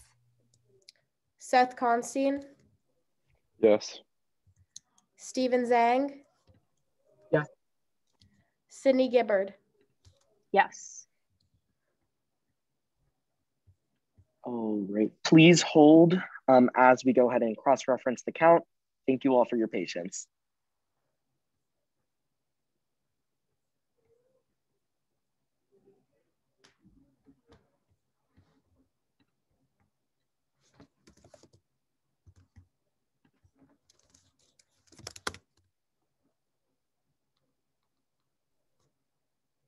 Thank you all. Policy 0216, creation of the Department of Committee Relations, passes unanimously with a vote of 36-0 to 0. We will now move into line item F, policy 0316, addition of a land acknowledgement to the meeting agenda. Chair Kohler and Chair Fleigel, will you please introduce this policy? Hello, everyone. So to start off, let me open my report really quickly. So the policy 0316, the addition of land acknowledgement to meeting agenda, acknowledges the fact that Pennsylvania State University, like many other public universities, was in part established to the purchase of vast amounts of land that has been determined to have been stolen from a multitude of indigenous tribes. Across the United States, universities are acknowledging their role in the displacement of thousands of indigenous people. By acknowledging this history, universities are able to begin to come to terms with the negative socioeconomic impacts towards indigenous communities, while committing to actively find ways to reconcile with indigenous peoples, to find ways to rectify the moral wrongs in the past.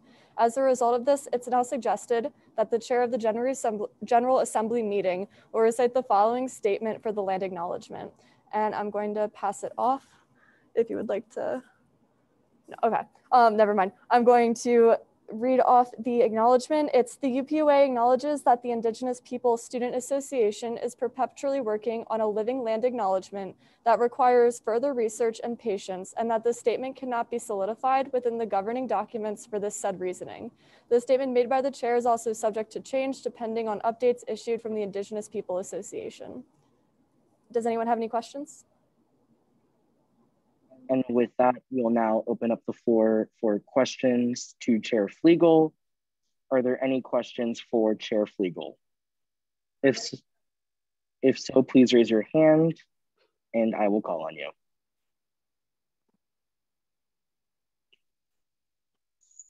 Seeing no questions to Chair Flegel, I will now close the floor for questions. We will now open the floor up for discussion. Is there any discussion on the policy?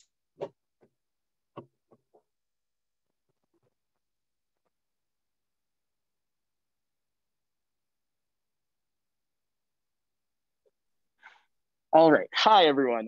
So this is something that I'm really excited about and something that has been worked on with Tim, and who is the president of the Indigenous Peoples Student Association.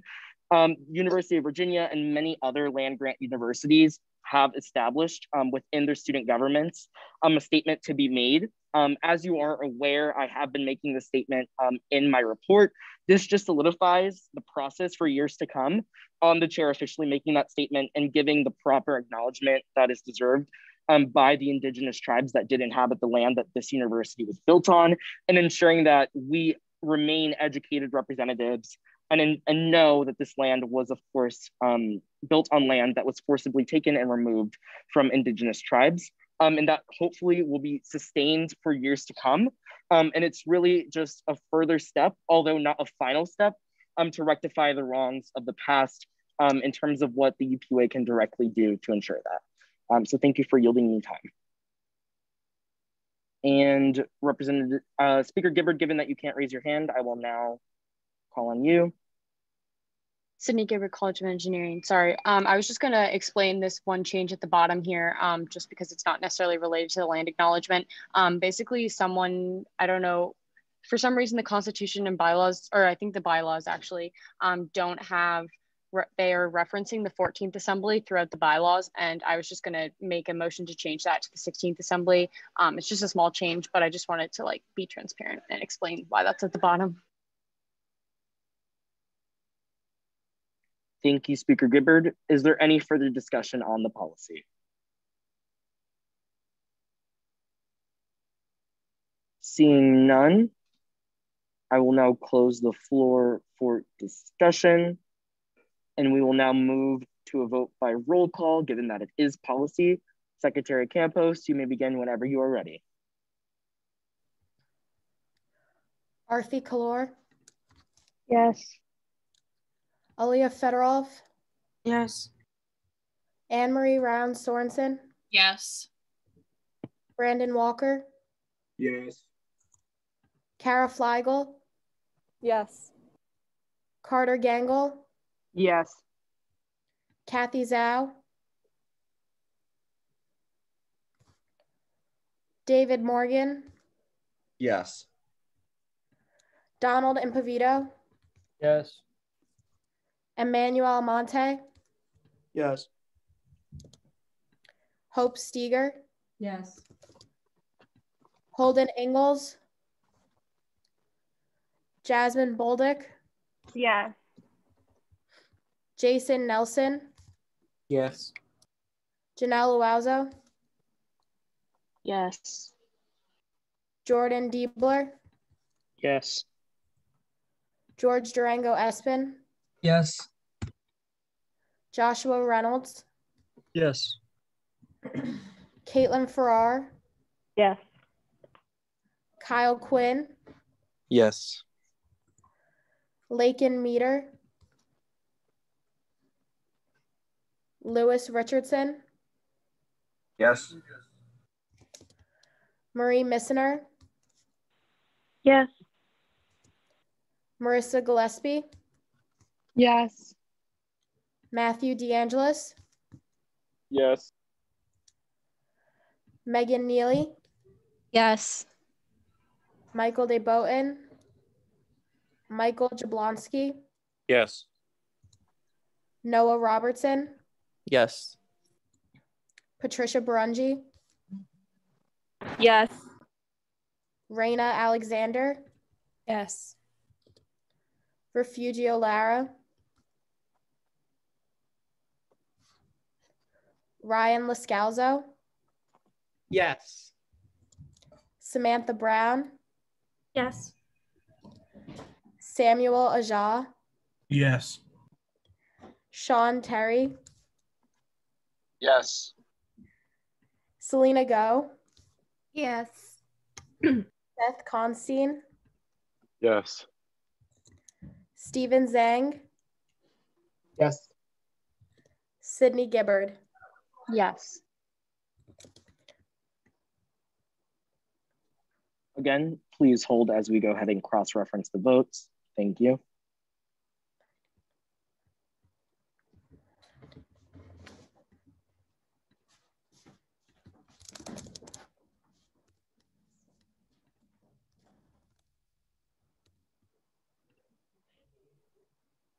Thank you all.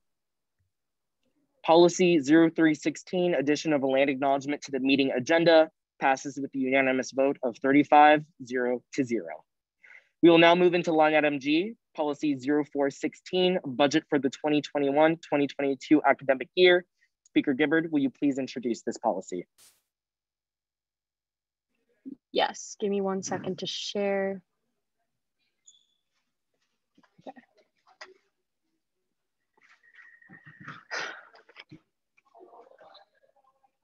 All right, so this will be one of the last times you're hearing from me, and it's the last time I'm presenting something tonight. So yeah, but basically it's just the budget. We presented on this earlier today, so I really won't take up too much more time.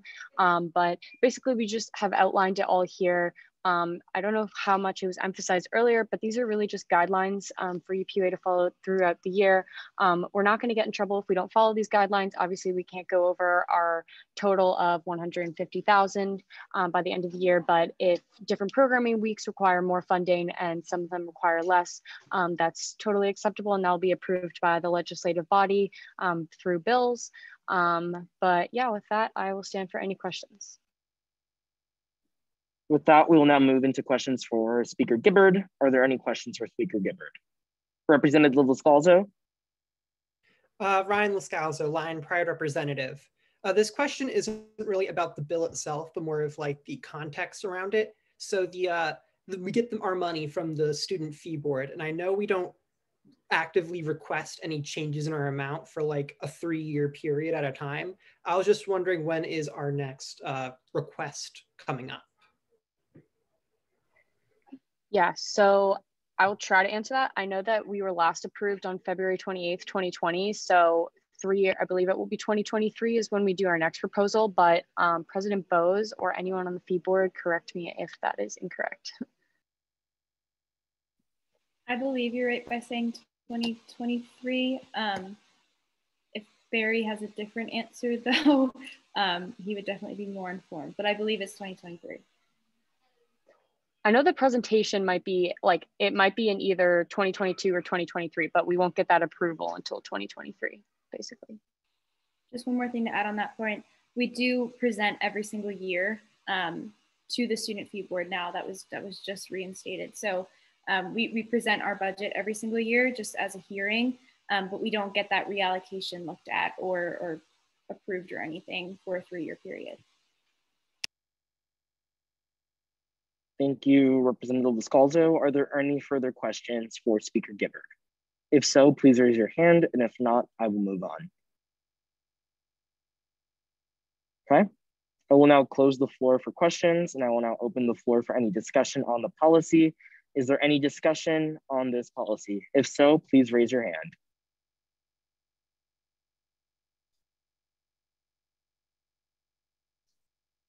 Seeing no discussion on this policy, I will now close the floor for discussion, and we will now move into a vote by roll call due to this being a policy with Secretary Campos. Secretary Campos, you may begin whenever you are ready. Arthi Kalor, Yes. Aaliyah Fedorov, Yes. Anne-Marie Round Sorensen, Yes. Brandon Walker, Yes. Kara Fleigel, Carter Gangle, Yes. Kathy Zhao, Yes. David Morgan, Yes. Donald Impavito, Yes. Emmanuel Monte, Yes. Hope Steger, Yes. Holden Ingalls, Jasmine Baldock, Yes. Jason Nelson, Yes. Janelle Luauzo, Yes. Jordan Diebler, Yes. George Durango Espin, Yes. Joshua Reynolds, Yes. Caitlin Farrar, Yes. Kyle Quinn, Yes. Lakin Meter, Yes. Lewis Richardson, Yes. Marie Missner, Yes. Marissa Gillespie, Yes. Matthew DeAngelis, Yes. Megan Neely, Yes. Michael DeBoten, Michael Jablonski, Yes. Noah Robertson, Yes. Patricia Barungi, Yes. Raina Alexander, Yes. Refugio Lara, Ryan Lascalzo, Yes. Samantha Brown, Yes. Samuel Aja, Yes.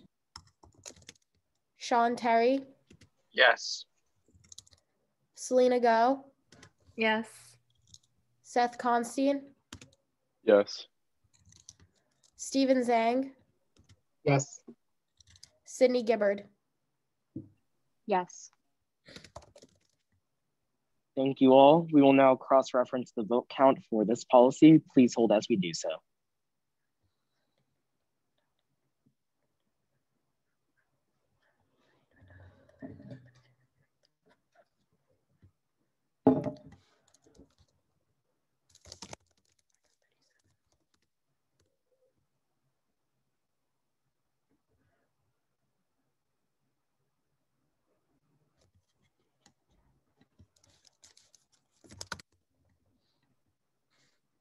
Thank you all. Policy 0416, budget for the 2021-2022 academic year, passes with a unanimous vote of 37-0 to 0. We will now move into line item H, resolution 0216, a resolution against anti-Semitism and in support of the adoption of the International Holocaust Remembrance Alliance, IHRA definition. Chair Kaler, will you please introduce this resolution? Yes, hello everyone. I'm super excited to be bringing this resolution to the floor. I just want to give a special thank you to Penn State Hillel for all of their hard work and just thank them for bringing this to our attention. So basically, in the nature of the situation, it covers a lot of the hate crimes against the Jewish community, things such as the synagogue shooting in Pittsburgh or the chants during the Charlottesville protests in 2017. And then it goes into different colleges and anti-Semitic bullying towards students, both at Penn State and at various other universities. Some things to note specifically at Penn State, the menorah outside the ZBT fraternity was stolen and vandalized in 2018. The menorah outside the Chabad house was also vandalized in 2019. And it was stolen in 2019. And there's been 17 recognized incidents of anti-Semitism between 2001 and 2018. And then it goes on to explaining the International Holocaust Remembrance Alliance and they established a working definition of anti-Semitism. And this definition reflects modern anti-Semitism rather than outdated ideas of what anti-Semitism is. And then in the recommended course of action, basically we are calling the UPUA to recognize this definition as well as work towards combating anti-Semitism at Penn State. And then we will also be sending a copy of this resolution to President Eric Barron and Vice President of Student Affairs, Damon Simmons. And once again, just really wanted to thank Penn State Hillel and everyone who worked on this resolution. Thank you. I now stand for questions. Thank you, Chair Kohler. We will now move into questions. Are there any questions for Chair Kohler? If so, please raise your hand and I will call on you.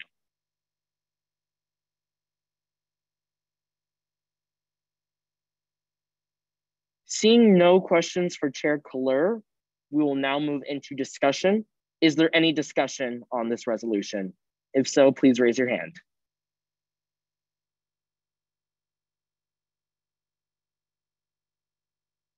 Representative Alexander?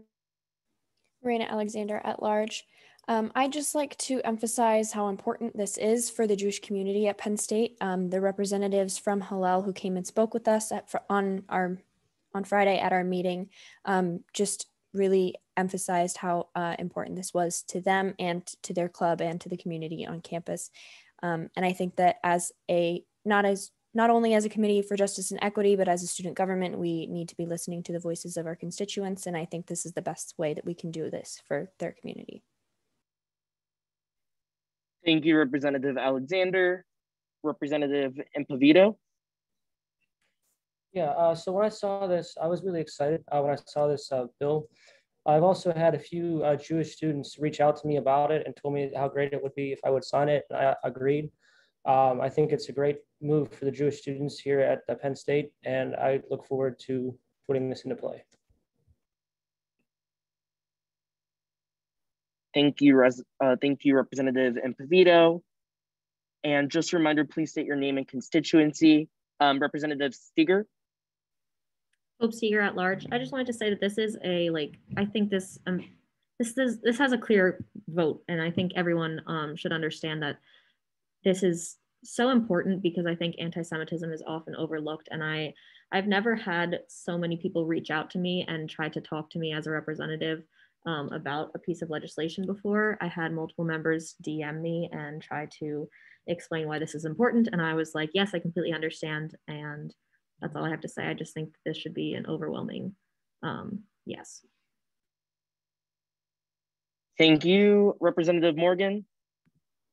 David Morgan at large. I've been in contact with Lions for Israel and some of their members there, and they were talking to me about the need for this bill to get passed, and I think that it should have all of our support.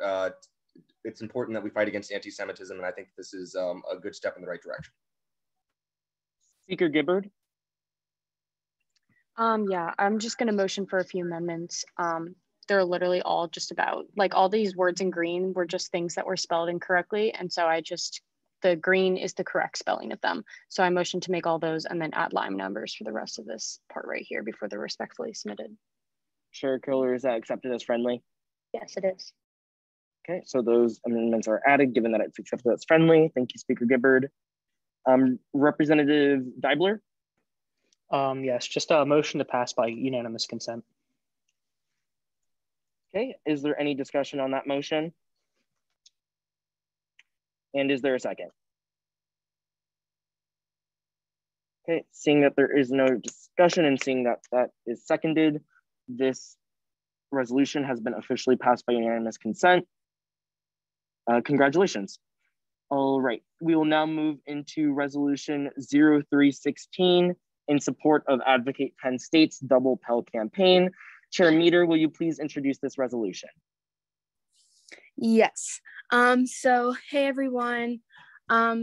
Sorry, I had to switch over to my phone. So if there's a shared screen, I can't see it. So okay, cool, there is one. So basically this resolution, like the title says, is in support of Advocate Penn State's Double Pell campaign.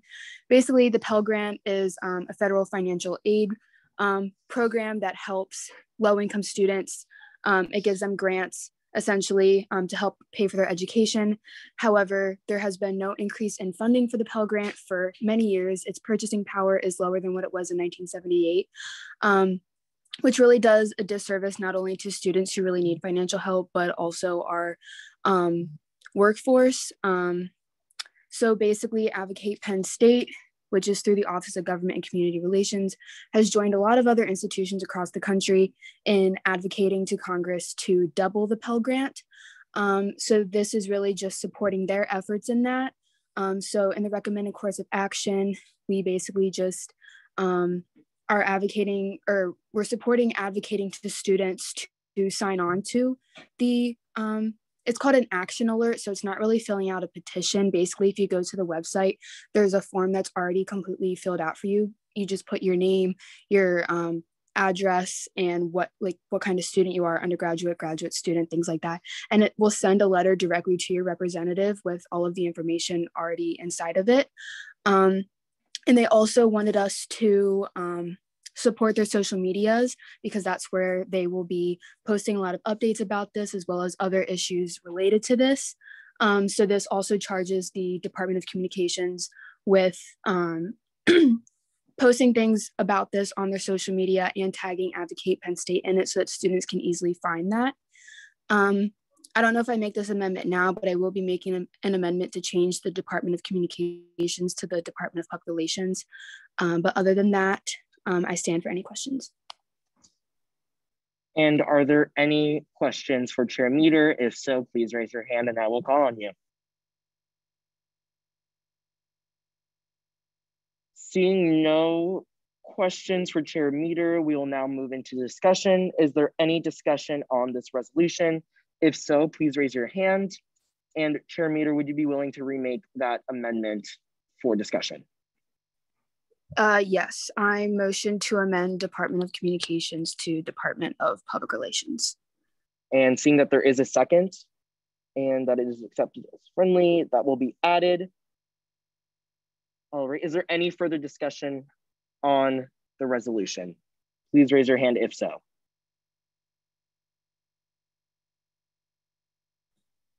Representative Reynolds? If nobody else has any discussion, I would motion to vote by unanimous consent. Great, seeing that there is general consensus over this in seconds, this resolution passes unanimously. Congratulations, Chair Meter.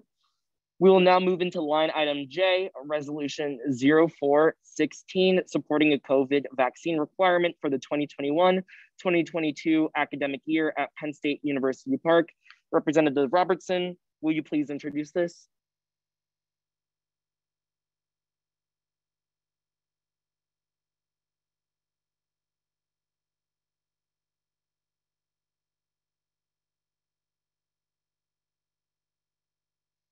Or is there another representative that will be introducing this aside from Representative Robertson?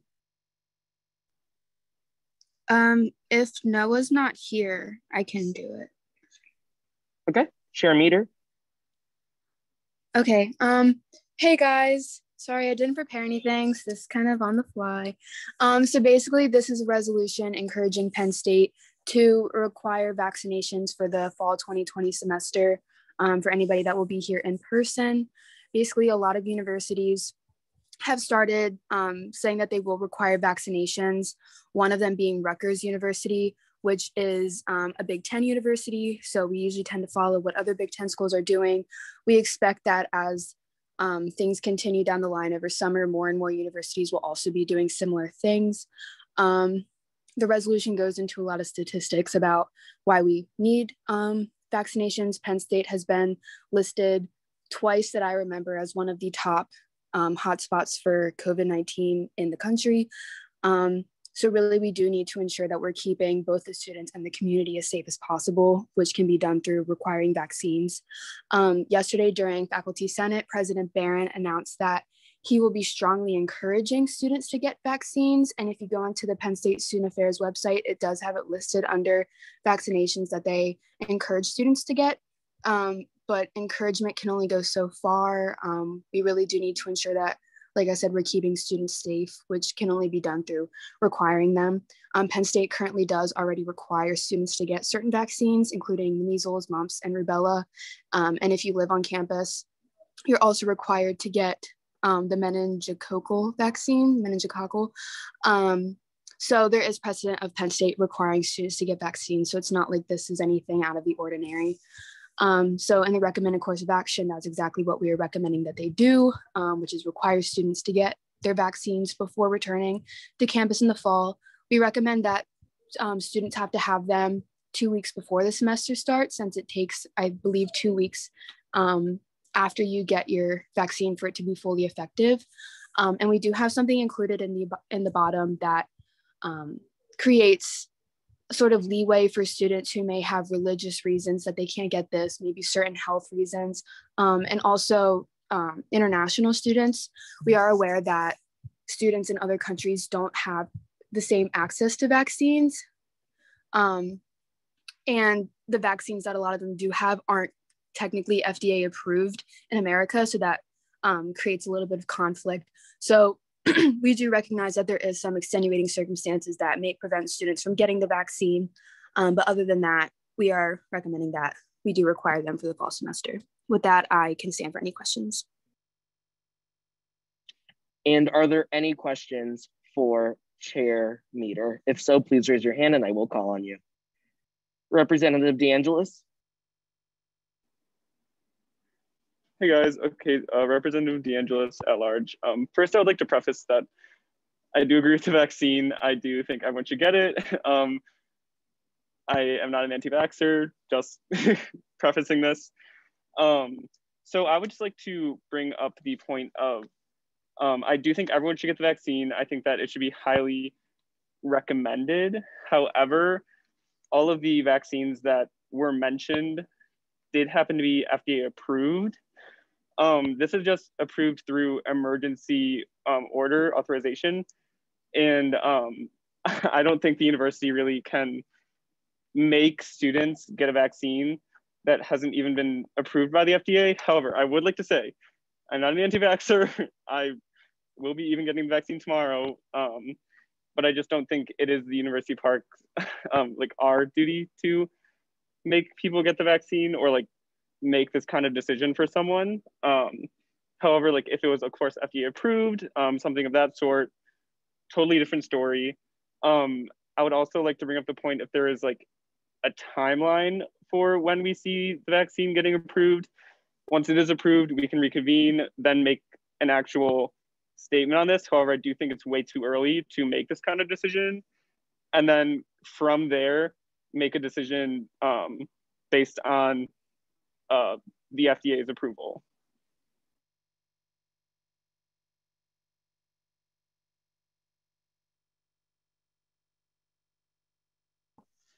Okay, just a reminder, we are in questions. Are there any questions to Chair Meter before we move on? Again, please lower your hand if you are in discussion for that. Okay, Representative Impovito. Yeah, hi, Representative Impovito, College of IST. My question was, how long was the process in working on this bill as opposed to when it was released? Because it seems like a short timeline. Yeah, I'll be completely honest.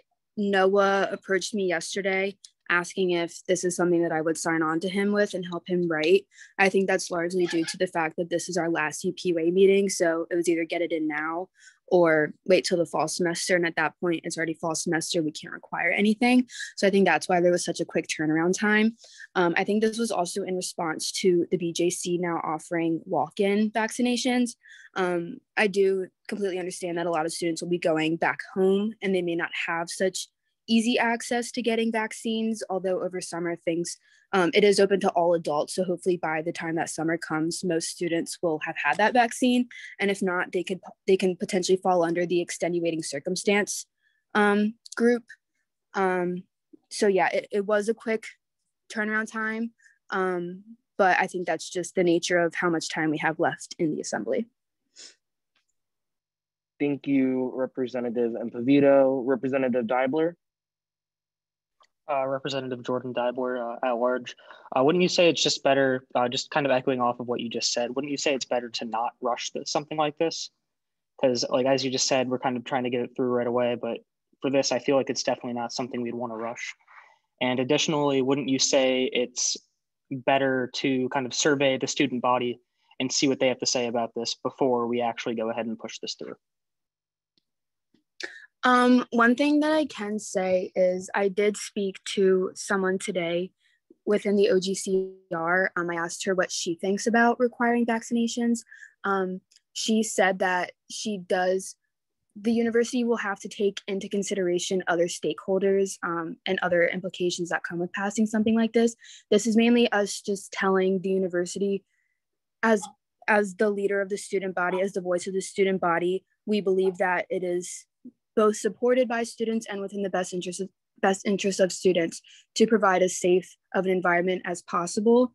In terms of this being of us not spending enough time on it, the research is there that supports not only how many students and how many community members have had COVID, but also the fact that other universities across the country are already taking this stand in requiring vaccination. So it's not like we're just sort of pulling this out of thin air within the past 24 hours and throwing this on the assembly. This does have precedent, and it is backed up by a lot of research.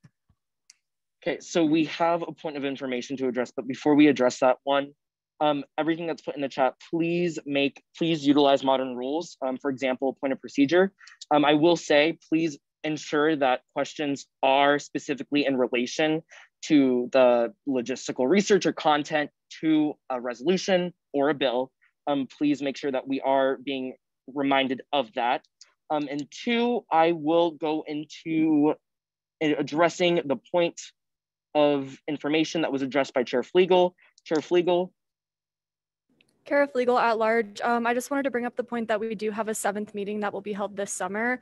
So while this is like the last meeting of the academic year, we will be reconvening again before the fall. So this might be a good idea to potentially look at this in a week or two.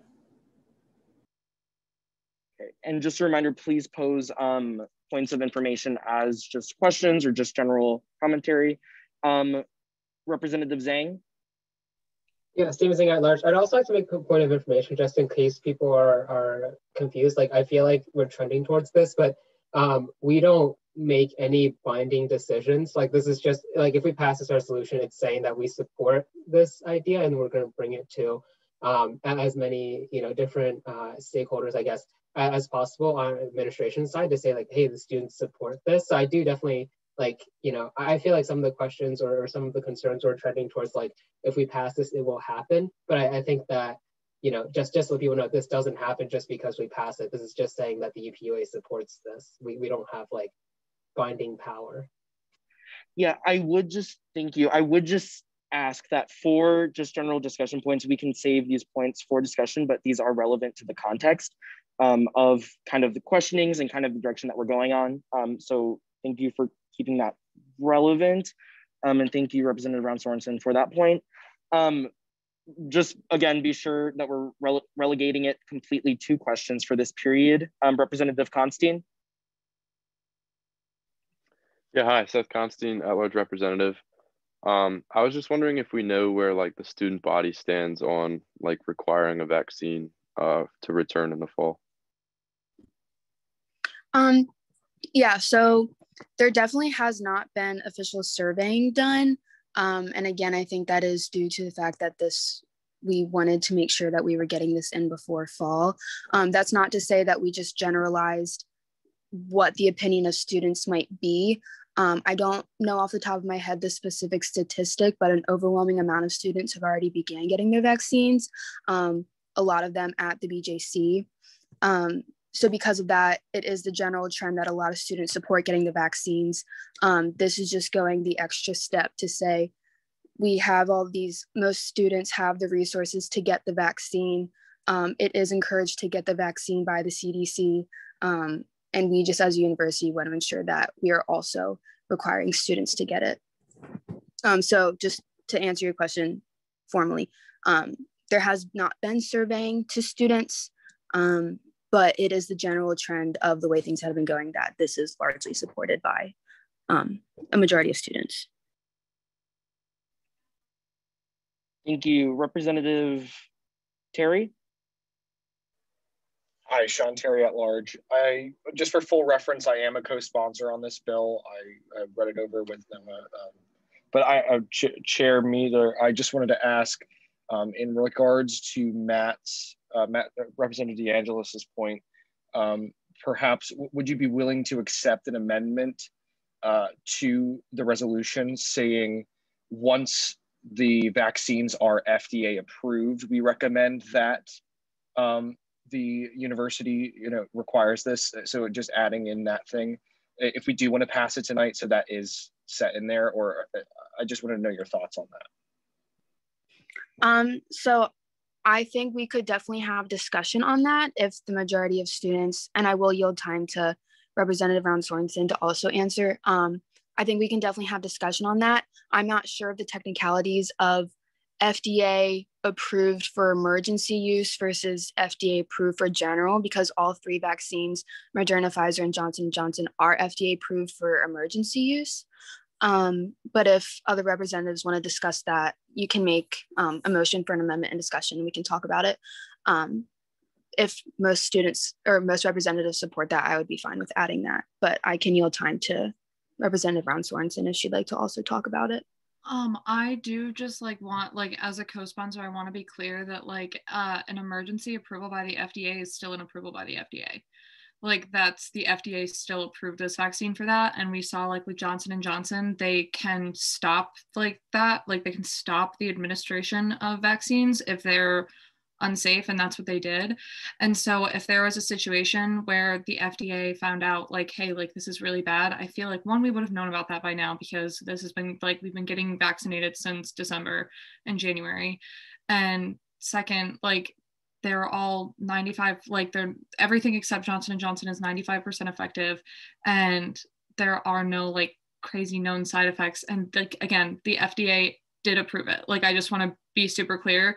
Emergency approval is FDA approval, that it's the FDA, just super clear about that. Okay, I do want to make reference, Representative Constantine Deibler, this will be, Representative Constantine, you will be first, and then Representative Deibler, you will be second. Okay, thank you. Sorry, back, Seth Constantine, at-large rep. And thank you for answering my previous question. You explained that well. I just had a quick follow-up on it.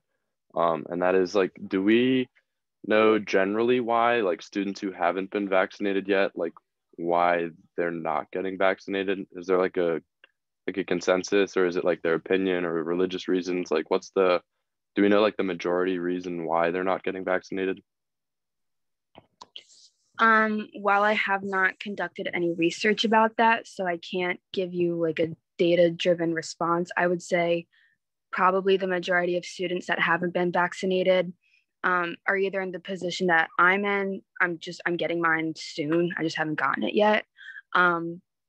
Also religious reasons, I'm sure. And I think also a lot of it comes down to either not wanting a vaccination. There are people who are anti-vaxxers, and I don't mean that in a derogatory sense. They just don't want to get vaccinations. Or there has been, I'm sure as everyone knows, a lot of fake news that has been thrown around in terms of the vaccine, the side effects, all of the technicalities behind it. And I'm sure that's a reason that a lot of students are choosing not to get it. But I would dare to say that except for the case of religious or location-wise reasons, it's because they just simply don't want to get them. And that's sort of the reason why we want to go a step further, other than just encouraging it, because students who are choosing not to get it just because they don't want to, that's not really, you can't just choose to not get your mumps vaccine because you don't want to get a mumps vaccine. You have to get that. So we feel like this should be under that same purview. Sorry, I hope that answers your question. I'm not sure the exact reason why most people aren't, those who haven't gotten it aren't. Yeah, that was good. Thank you. Representative Seeger. Hi, this is kind of a clarification. It's just a question that I genuinely don't know the answer to. How does one go about proving their like religious reasons to avoid or just not get a vaccine? Like, is there a like form? Like, I don't know if anyone knows the answer to this, but I was just curious to kind of understand it better. If anyone knows the specific reason, I can yield time. From my understanding, I don't think you have to prove your religion. I think it's as simple as saying, for religious reasons, I don't want to get this. I think for most students, like while that means you could, I guess, technically lie, I don't think most students would do that. I think if Penn State's requiring you to get something, most students would get it. Although I think if it is for religious reasons, you can simply just write a letter, whatever like way they would have for you to submit that. You can just say that you have religious reasons. But Representative Brown Sorensen, I can yield time to you. Thank you. So I just want to say, like, this is like just like based on previous experience, you can like, and like things that I know, whatever, like I've done reasonable accommodations for my asthma. So the process, like you have to, if you would be getting a reasonable accommodation is basically what it is. And you have to print out the form. You have to take it to your doctor. Your doctor has to like understand your religious exemption. And if you have like a health thing, like I know people with a peanut allergy can't get the vaccine. So like if you have a peanut allergy, you would take it to your allergist and like they would just fill out this form for you and then you would bring it back. And same like with religious exemptions, like I think there's like a process to it out like with your doctor, but then there are forms provided by Penn State for you to fill out, like when you're enrolling in when you're enrolling in your classes or whatever, when you first commit to Penn State, whatever, like you can print out forms for that stuff. And I don't think it's like an easy process because like getting a religious exemption for something like this is serious, like, and it should be taken seriously. So I like don't think that students are like going to just be lying about their religion if they're getting an exemption. But like it's a process that like is university approved, like whatever, you go through those steps. Thank you. Are there any further questions for Chair Meter or any of the co-sponsors on this resolution? Seeing none, I'm now going to close the floor for questions and we will now move into discussion. If you have any points of discussion, please raise your hand and I will call on your name. Before we get into this, I do acknowledge that this is something that many representatives want to contribute to, which is in your right. I would just, again, restate that you have 2 minutes to basically make your speech during this discussion period. And you can only speak 2 times unless another representative yields you time. So I'll be going down the queue as I see the hands, and please be cognizant of that. Remember to address the chair, always, never address another representative moving forward. And that being said, we will now move and begin with Chair Meter. Hi, I motion to add the amendment that's under the RCA in green. It reads, this flexibility should include working with international students who may face additional barriers to obtaining vaccines. Okay, seeing that the co-sponsor did make that amendment, it is automatically friendly, so that is accepted. Thank you, Chair Meter. I will now call on Representative Brown Sorensen. Hi, Representative Brown Sorensen. So I am a co-sponsor of this, but I also just like want to speak like in my role as an RA and like my experience with COVID and being an RA. I came to Penn State in August for 4 days. I was going to be an RA in East. I had my room all set up. I posted a fun TikTok about it and I was so excited to get to work and like help people. It was like a huge personal decision for me to go down to Penn State despite like spending like the rest of like the entire lockdown home. Like I didn't see my friends for over a year. And so it was like, I'm going to come down, I'm going to do this. I'm so excited. And then I get to Penn State and the first day that we have students there, they're literally doing a twerk circle out in out in the quad 2 nights in a row. And I had to live in a room with those people, or on a floor with those people. I had to share a bathroom with them.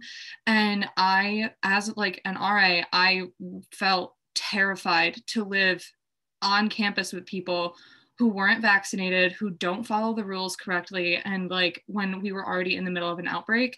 So like, it's literally terrifying to be working in those buildings like that when COVID is a thing. And so I get that like, oh yeah, like we don't want to put like who are in like a bad situation, but like we don't just send kids into dorms to live there by themselves. Like they're there, and RAs have to be like, those floors have to be staffed, so someone is working on that floor, on those floors. And so it's like occupational health and safety basically for people to be vaccinated.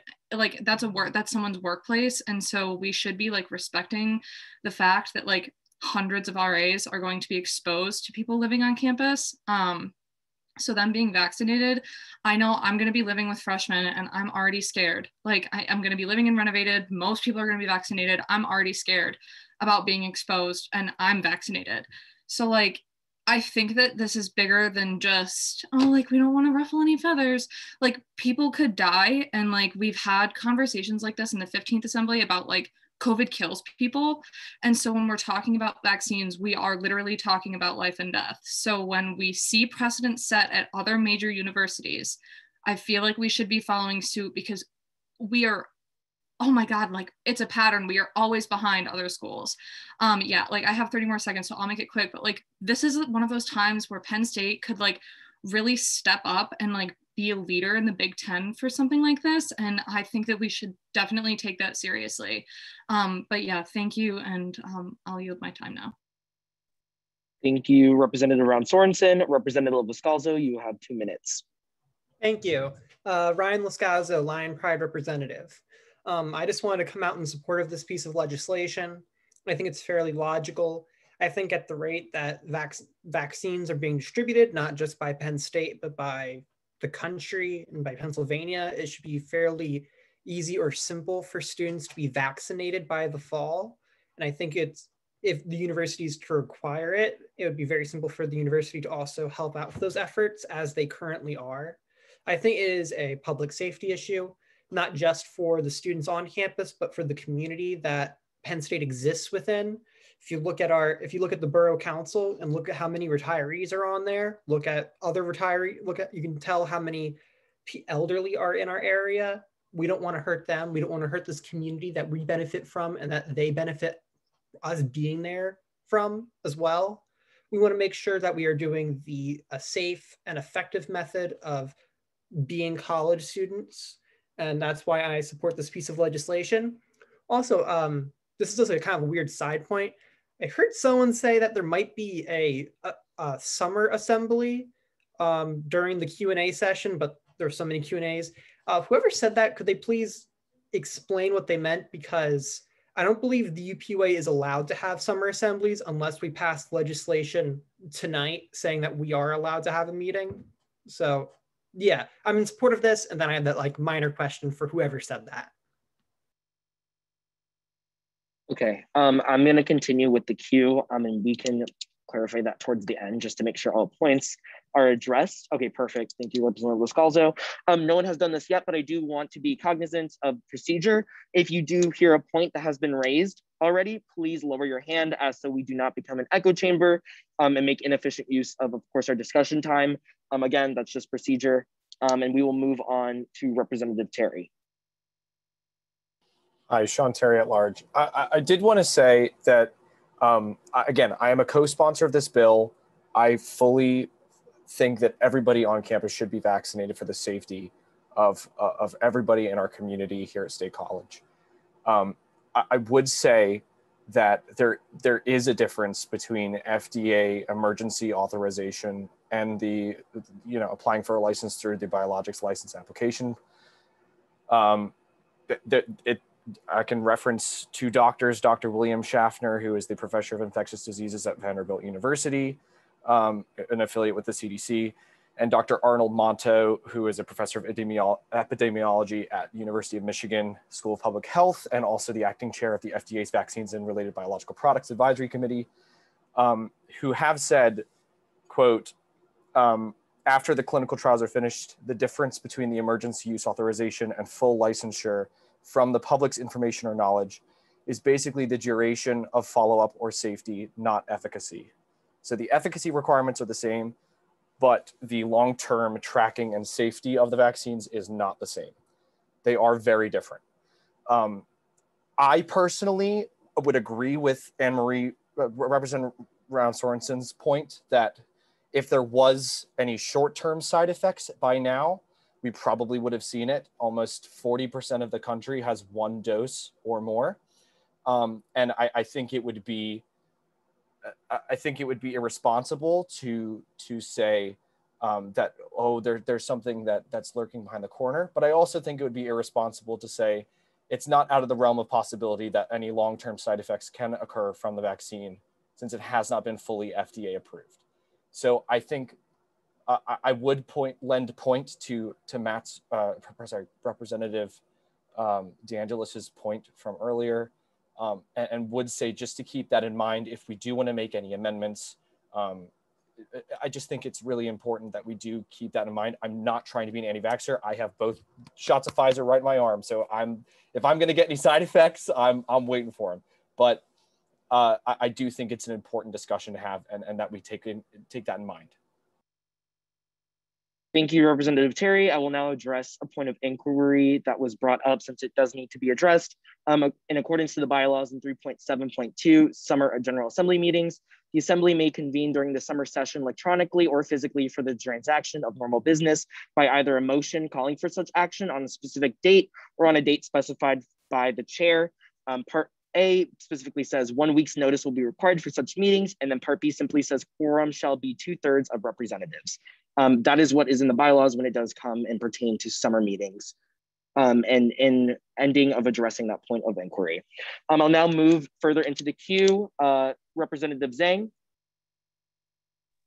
Yeah, Steve Zhang at large. I do fully support this resolution because I think, you know, a lot of these contingencies have been answered. Like if someone has a medical conflict with using a vaccine or someone has a religious reason that prevents them from receiving a vaccination, they don't need to. And if an international student or other students aren't able to receive a vaccine before they, you know, return to campus, those fall under extenuating circumstances. I'm hope that Penn State would work with them to really get those cases one-on-one sorted out so they can get back to campus safely and also make sure that the rest of campus is safe.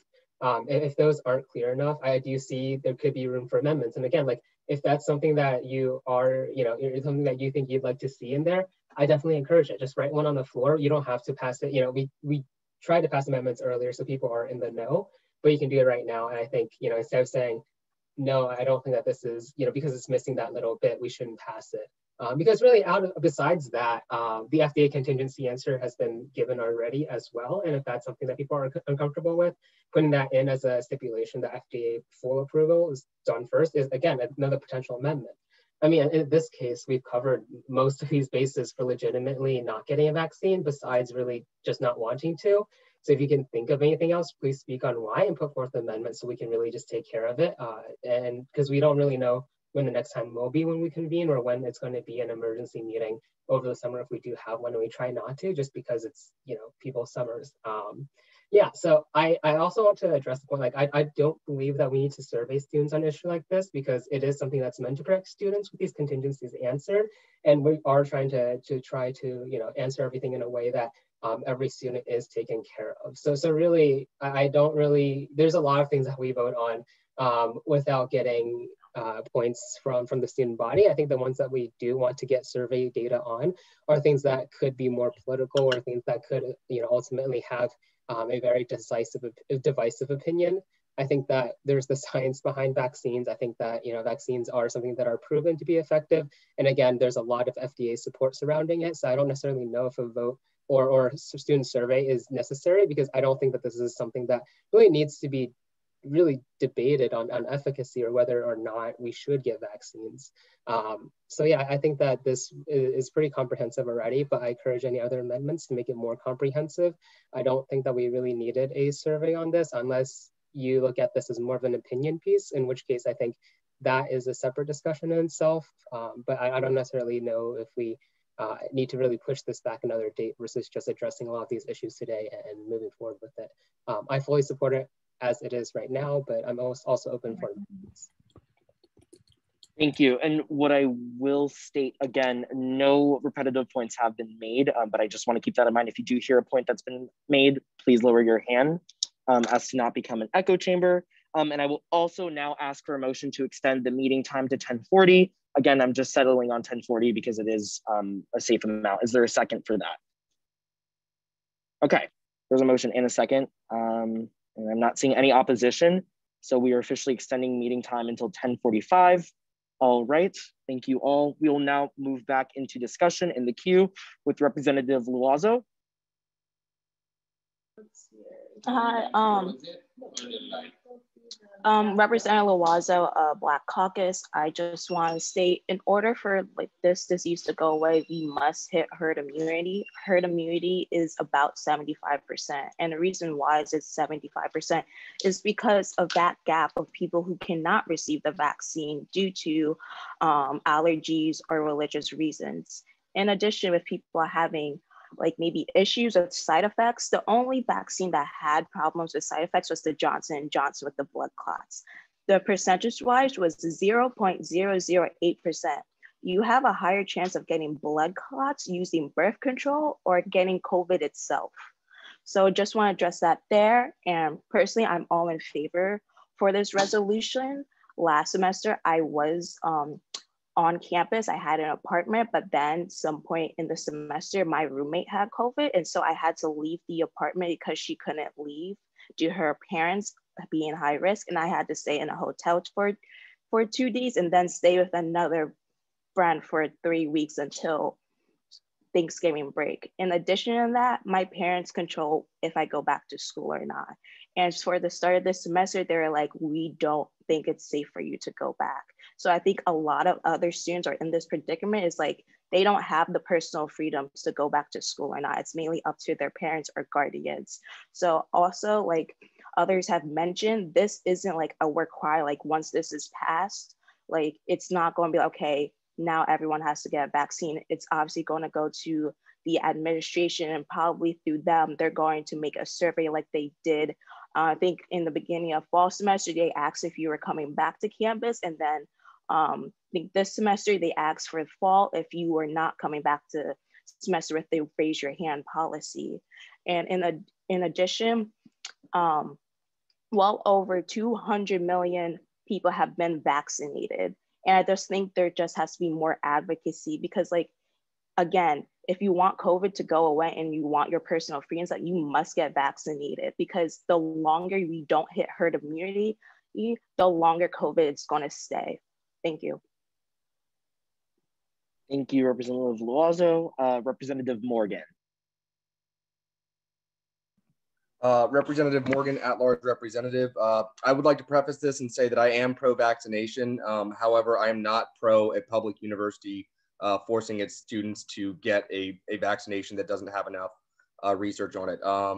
There was previously mentioned was the fact that this vaccine was approved by the FDA. A recent study by the from CNN stated that a third of drugs approved by the FDA have had problematic side effects from 2000 to 2015. And the normal span for a vaccine to get approved is 10 to 15 years.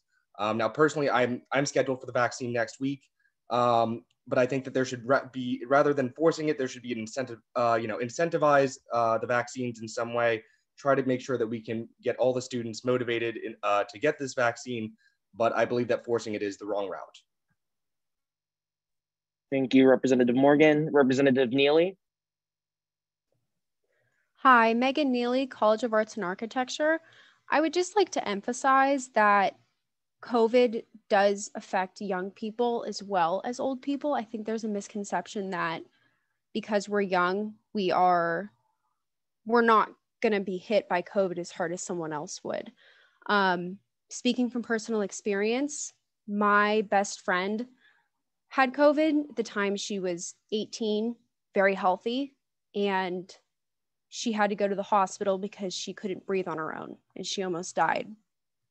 It's probably one of the hardest things I've ever been through. And I know many of us have personal experiences with COVID as well. They might not have personal experiences with friends who have had COVID. And so passing this is something that would help people who don't know how they're going to react to it, because you don't.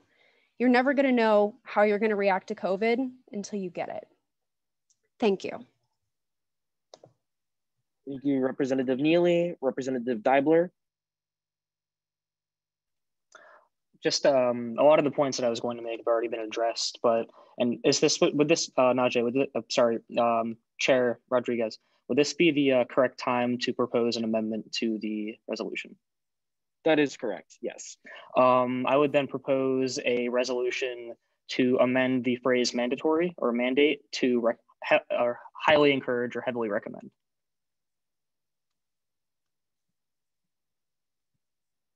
It is accepted as unfriendly by the co-sponsors.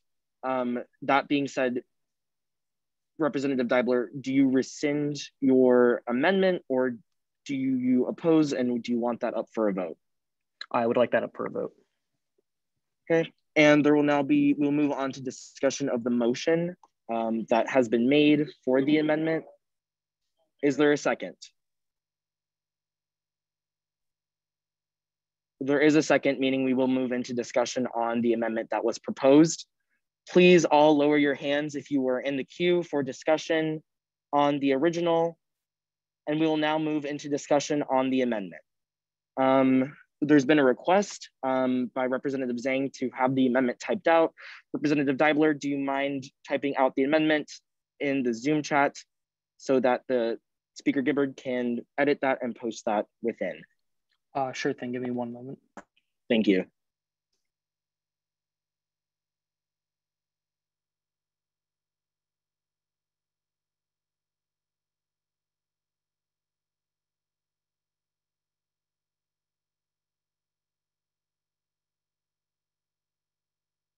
Okay, now that that's been added, I will be now making the Zoom poll and we will be going into discussion on the amendment.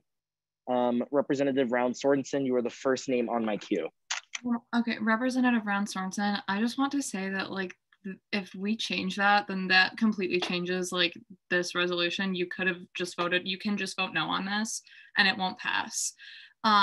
Like, we don't have to change the name of it, like to get it, like whatever, like this doesn't have to pass through assembly. We cannot do this amendment and you can just vote no and then it won't pass. But what this does is this completely changes the nature of this resolution. It changes the nature, like the nature of the situation would have to be changed. The RCA would have to be changed. Like it would be a completely different resolution. And so I would recommend if you don't like this resolution as it stands, I would just vote no, because then nothing, if we write this now and like this fails, whatever, like nothing like it can ever come through again. And so I would vote no on this right now if we changed the title, and I'm a co-sponsor. I would vote no on this because the university already has strongly recommended it. And so what we're here to do is advocate for something that the university already isn't doing.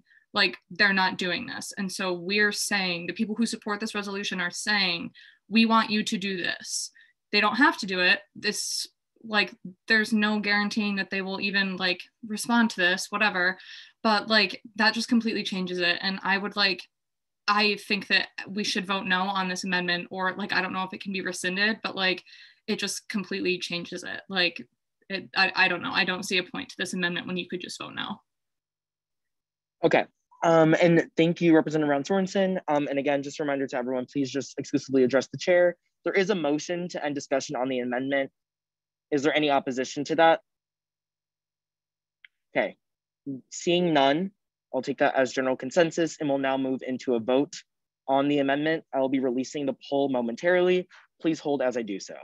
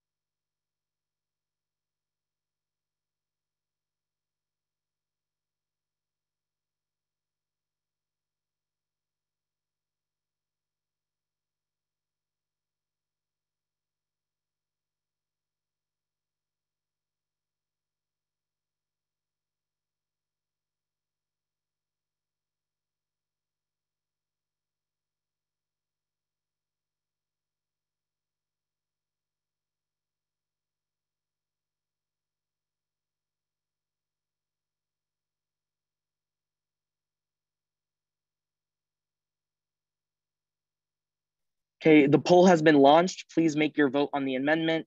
Yes is to add the amendment that is there. No is to vote against the amendment that is there. Why I don't know what this is, but we can't even vote. Host and panelists cannot vote.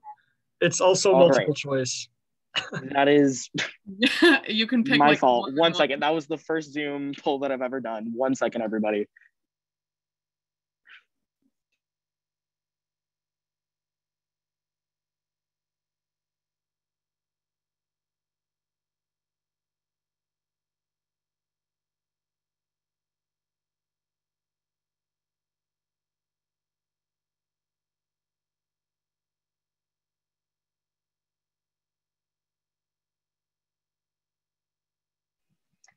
Point of inquiry, just for some representatives for information. Yes, Speaker Gibbard. Can you just re-explain the vote? Because I know a couple people are confused about what exactly they're voting on right now. Yes. Okay, so a vote yes will be to approve the amendment that Representative Deibler has stated, which is heavily encouraged, and then changing to recommendations instead of requirements. If you vote no, that is against the amendment that has been made by Representative Deibler, meaning it's going to revert back to its original language. The vote to abstain is if you were not a part of the conversation at all, which you should have been.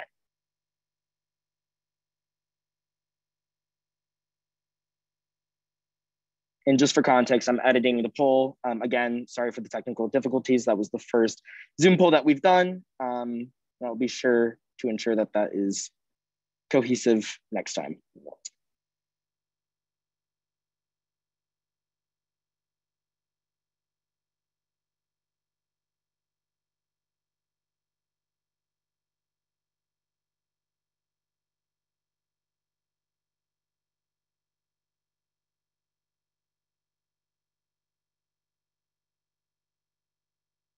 Hi everyone, sorry I'm interjecting. Najee is gonna send you guys a Microsoft Teams form, just so you guys know, hanging tight.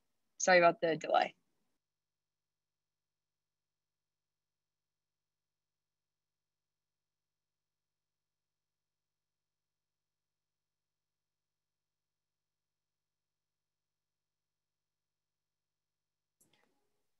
This might be a little late, but can I motion to vote by roll call?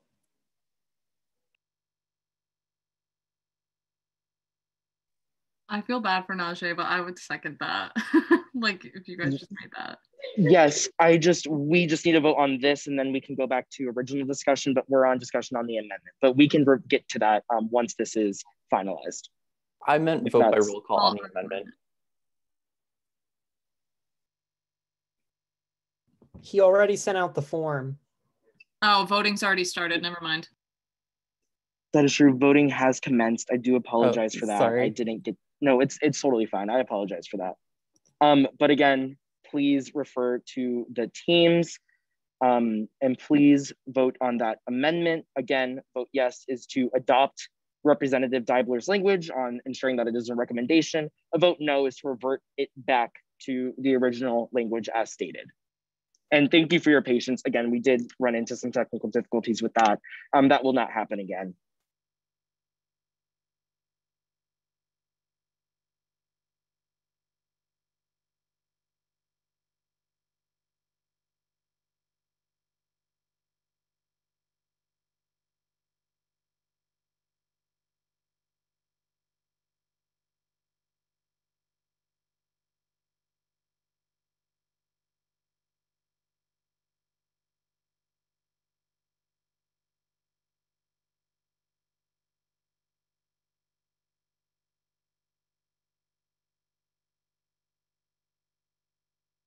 Again, just for final clarification, the team's poll has been sent within the teams on voting on the amendment.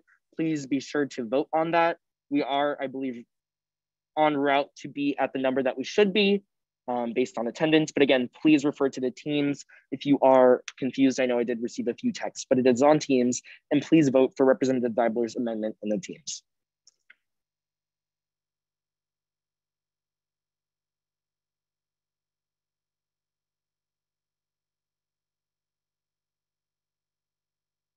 We have reached the number that was stated in attendance. The amendment proposed by Representative Deibler fails. We will now move into original discussion on the resolution. Please raise your hands if you do have points of discussion to address for the original resolution. I will begin with what I see on my queue, beginning with Representative DeAngelis. Hey everyone, Representative DeAngelis at large. I just want to like preface that like it is like a like I understand the personal side that this definitely has for everyone. It is something that is serious and it does matter with life and death. It is something that is a very serious issue and that was stated. However, you have to see the side of people to where it is not FDA approved and it is someone's body. And some representative did mention before that you can't really like make this decision for someone when it is their health and their like own body, and mandating something, especially just from a UPUA standpoint, that they have to get this before it is even FDA approved, does bring up some type of moral and ethical questions that I think may even be beyond what we should be probably discussing.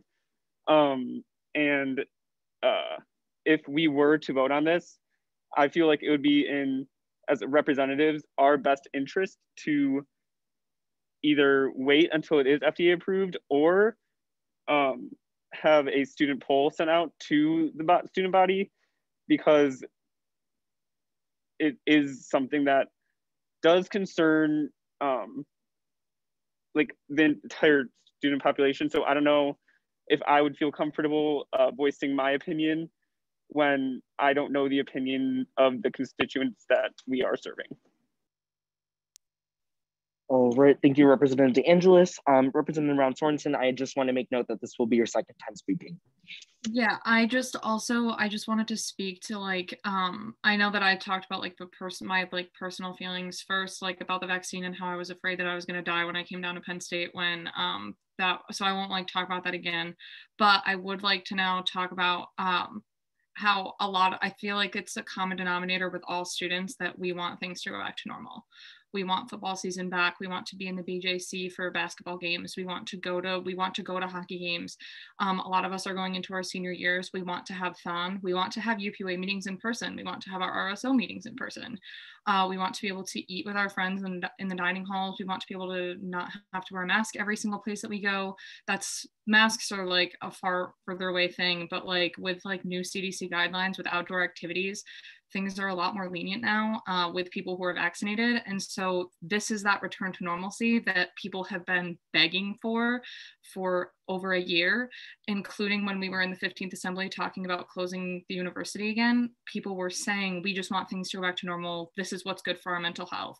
So based on my previous experience where students were polled then, Representative Reynolds did a very serious poll, like survey. It was very extensive and comprehensive.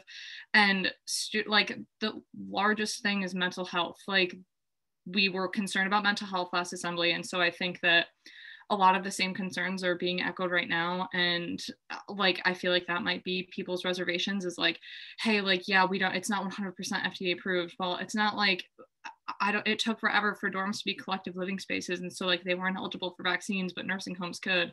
So it's like the CDC and the FDA aren't always like hitting the nail on the head with everything. And like, I don't mean to say like that they shouldn't be trusted, and like we're not doctors, we're not scientists, but I feel like we can just like use some common sense that we've gathered from the past year and like, yeah, just common sense and logic. Like this makes sense. If we want things to go back to normal, we mandate vaccines for people living on campus. That's how we make professors safe. That's how we make RAs safe. That's how we make our peers safe. That's how like we make things safe again. That's how we go back to normal. That's like, I see all these things about, oh, like, I just want to take my mask off. Like, I just want to go back to normal. But it's like from people who aren't vaccinated. And it's like, in order to go back to that normal, you have to be vaccinated. And so this just sends a message to the student body that we are saying, we want things to go back to normal too. We want you to be healthy. Like, this is public health. And so I don't know, like, I definitely get like the drawbacks to like, yeah, it's not 100% like normal FDA approved right now, but like why this is an emergency. Like this has been a national, like a worldwide emergency for over a year now.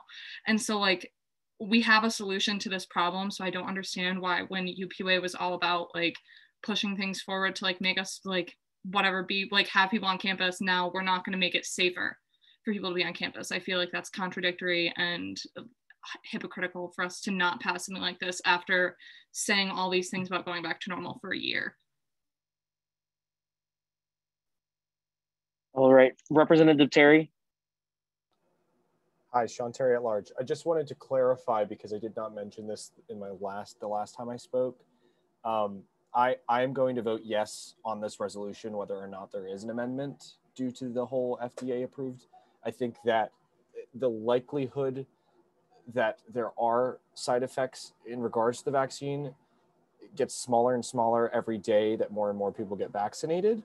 That being said, the long-term risks we do not know anything about, and this is a new product on the market. I would say if anybody is concerned and feels like they need to do that, please put forward an amendment to do so we can stop having discussion about it and we can sort of add that in or reject that notion. But I would say if it is important to you, just put that forward. I just want everyone to know I will be voting in favor. I think this is the right thing to do. Getting everybody vaccinated on campus is really important to stop the spread of the virus. It's been proven that it both stops transmission and severe illness. And I do want to make sure that everybody is aware of where I stand on that issue.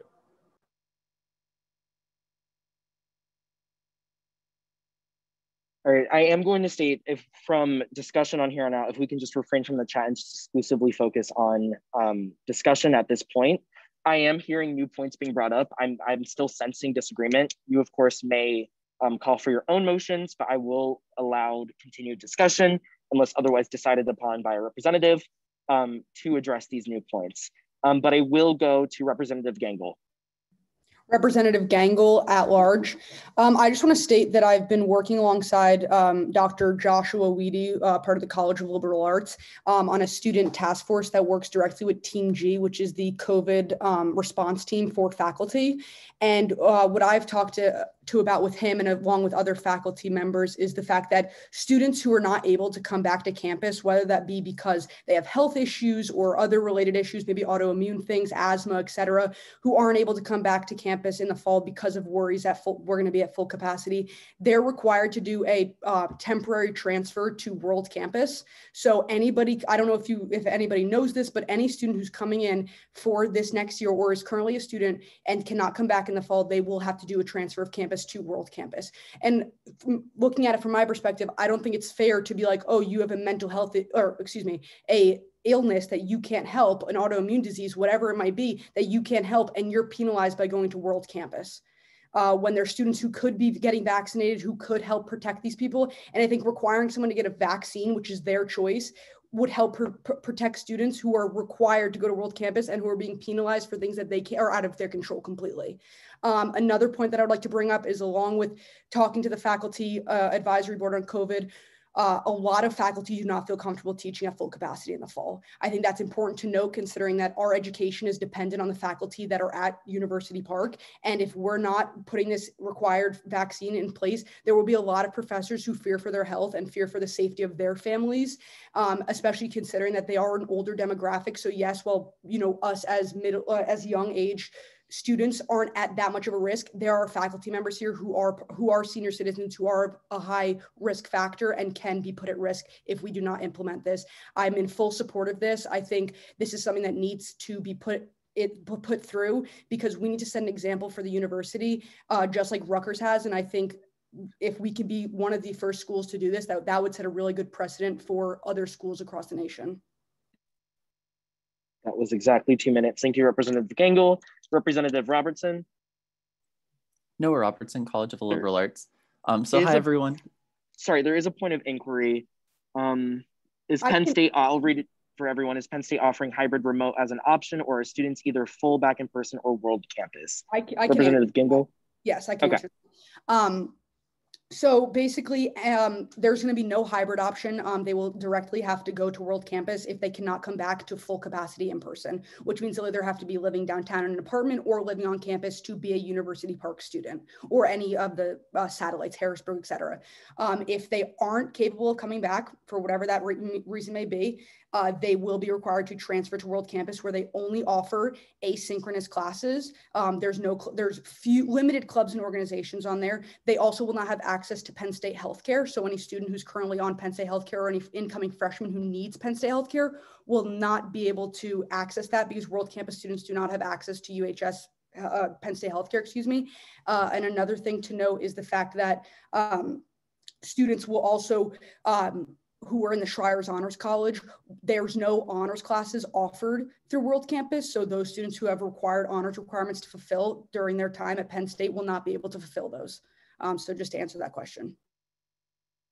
And time has been yielded to President Bose to also add supplemental information to that question. Hi, I just wanted to add some additional information too. So for University Park students that can't return to campus for either health reasons or even international students that might be facing travel bans, there is now that raise your hand function within Starfish that alerts advisors and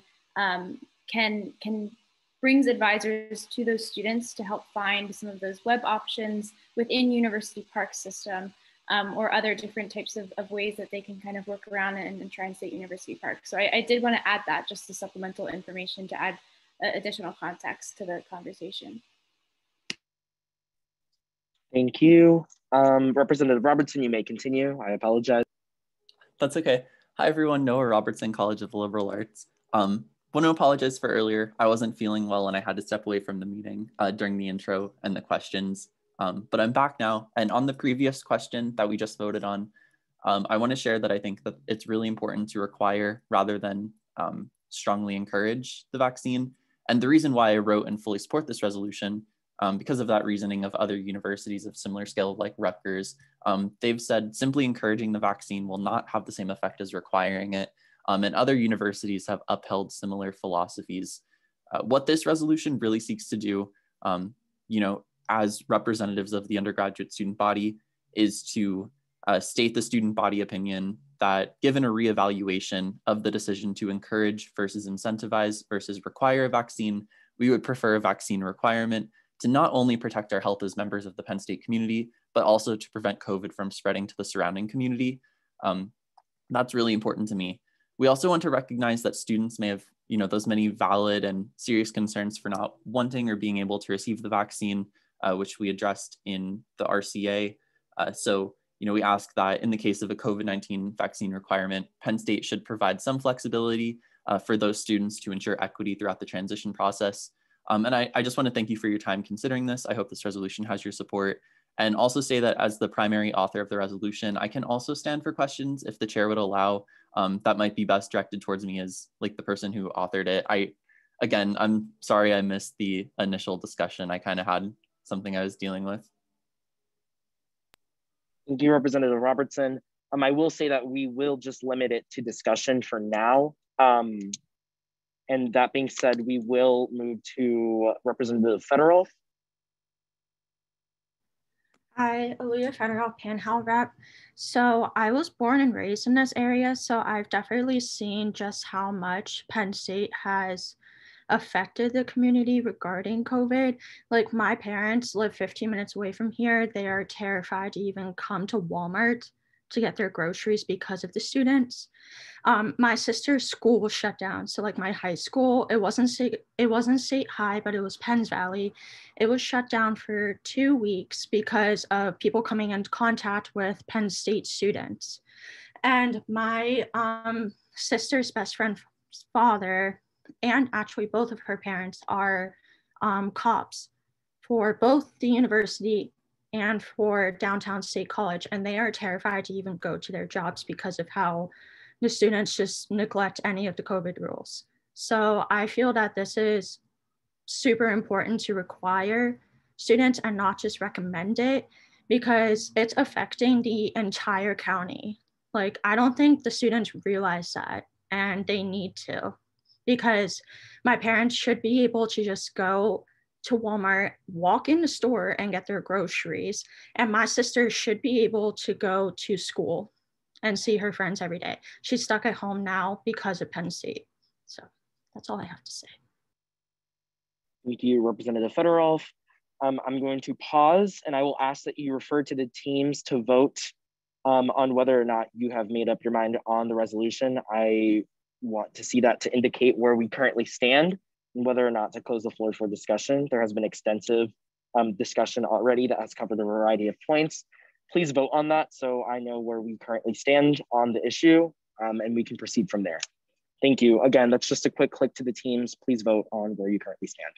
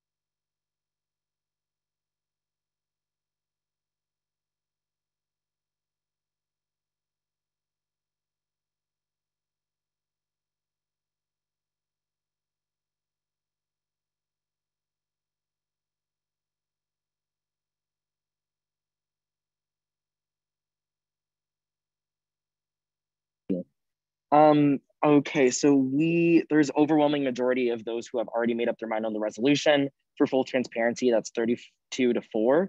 I'm now going to close the floor for discussion. You, of course, can appeal. Okay, so there has been a motion to vote for roll call. That is the prerogative of the chair and also as stipulated in the bylaws and constitution. And there is a second. Is there any discussion on that motion? Or I'm sorry, there can't be discussion on that motion. My apologies. No, we cannot, Representative Impovito. I apologize for that. We are now in that motion already. Okay, so we're going to vote by roll call. Secretary Campos. Arthi Kalor. Yes. Aaliyah Fedorov. Yes. Anne-Marie Round Sorensen. Yes. Brandon Walker.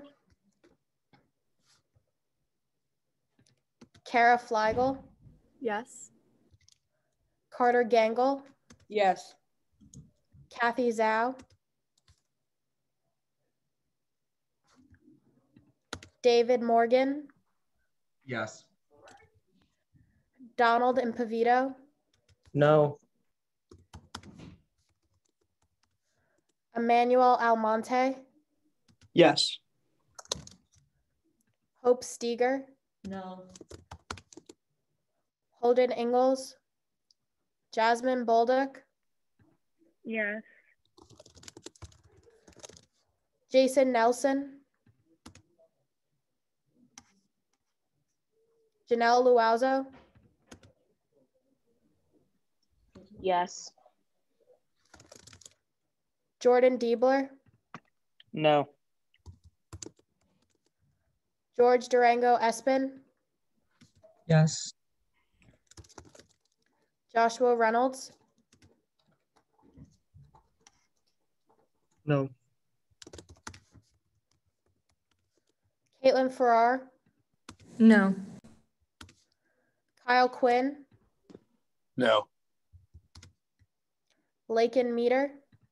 Yes. Lewis Richardson. Yes. Marie Missner. Yes. Marissa Gillespie. No. Matthew DeAngelis, No. Megan Neely, Yes. Michael DeBoten, Michael Jablonski, Yes. Noah Robertson, Yes. Patricia Barangi, Yes. Raina Alexander, Yes. Refugio Lara, Yes. Ryan Lascalzo, Yes. Samantha Brown, No. Samuel Aja, Yes. Sean Terry, Yes. Selena Go, Yes. Seth Constein, No. Stephen Zhang, Yes. Sydney Gibbard. I'm abstaining, and I think I'm allowed to explain why I'm abstaining. Like in the past, when we order things from Starbucks and stuff like that, Starbucks employees abstain, and I'm technically an employee of Johnson & Johnson. So yeah, thanks. Please hold as we consult with the secretary on the vote count. We will be with you momentarily on that.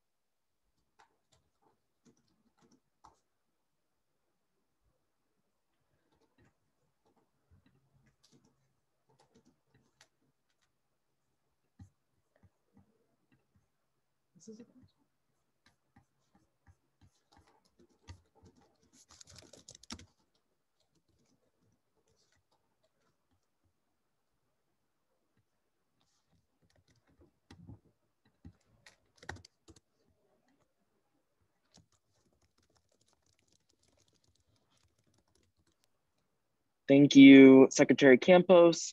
Resolution 0416, supporting a COVID-19 vaccine requirement for the 2021-2022 academic year at Penn State University of Park, passes with a vote of 25-10 to 1. Before we proceed with our agenda, I will just state that while meetings can be contentious, do not hold it against one another for how they are voted upon.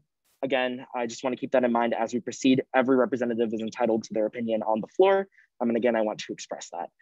Given that Jordan Zaya is not available for a Chief Justice report, we will now move into executive reports. That being said, are there any executive? Oh, Speaker Gibbard does have the report. Okay, we're going to revert back to that. We'll now hear a report from Chief Justice Zaya from Speaker Gibbard. Yeah, so Jordan says, hi, everyone. My apologies for not being able to make it today. I would like to congratulate the justices on being reconfirmed, and I'm looking forward to working with you all for another year. Just as an update, our associate justice applications are closed on Saturday. We had 7 applicants for 4 justice positions. President Bose and I interviewed the candidates on Monday and earlier on Wednesday, and their confirmation should be coming to the floor during the summer assembly meeting. Good luck on finals to everyone.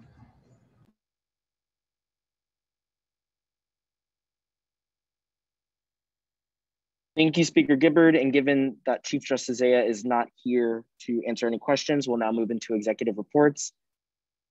Are there any executive reports? If so, please raise your hand. Chief of Staff Jordan. Hi everyone, happy Wednesday. Just a few things for me. So we submitted the office swipe form, so you should all be getting swiped soon. I'll let you know when that's clear. But another thing, as you can see in our Teams channel, there's a team created for every single committee as well as like opportunity external events. Make sure you turn on the notifications for each individual channel that you are a part of, because then you'll be able to see the updates. And for example, if you're not sitting on one committee, you don't need to turn them on because it's not relevant to you, but you can still see it if you want to browse. I had a meeting with the Teams rep last week and it was really informative, so I will be adding more to that. I'm also giving a tutorial as time goes on of kind of how to use it more. For those who aren't familiar with it, let me know and I can help you out. And then lastly, I'm excited to get our executive department meetings up and running, so that's really exciting. But with that, I'll stand for any questions. Good luck on your finals. We're in the home stretch. Thank you, Chief of Staff Jordan. Are there any questions for Chief of Staff Jordan?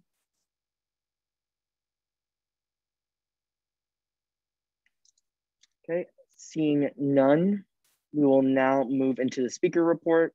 We will now hear a report by Speaker Gibbard. Yeah, hi everyone. Thank you for sticking it out for another kind of long assembly meeting, but this should be the last like super long one as we move into the fall, and it's more just based on legislation, not like policies or like elections or anything.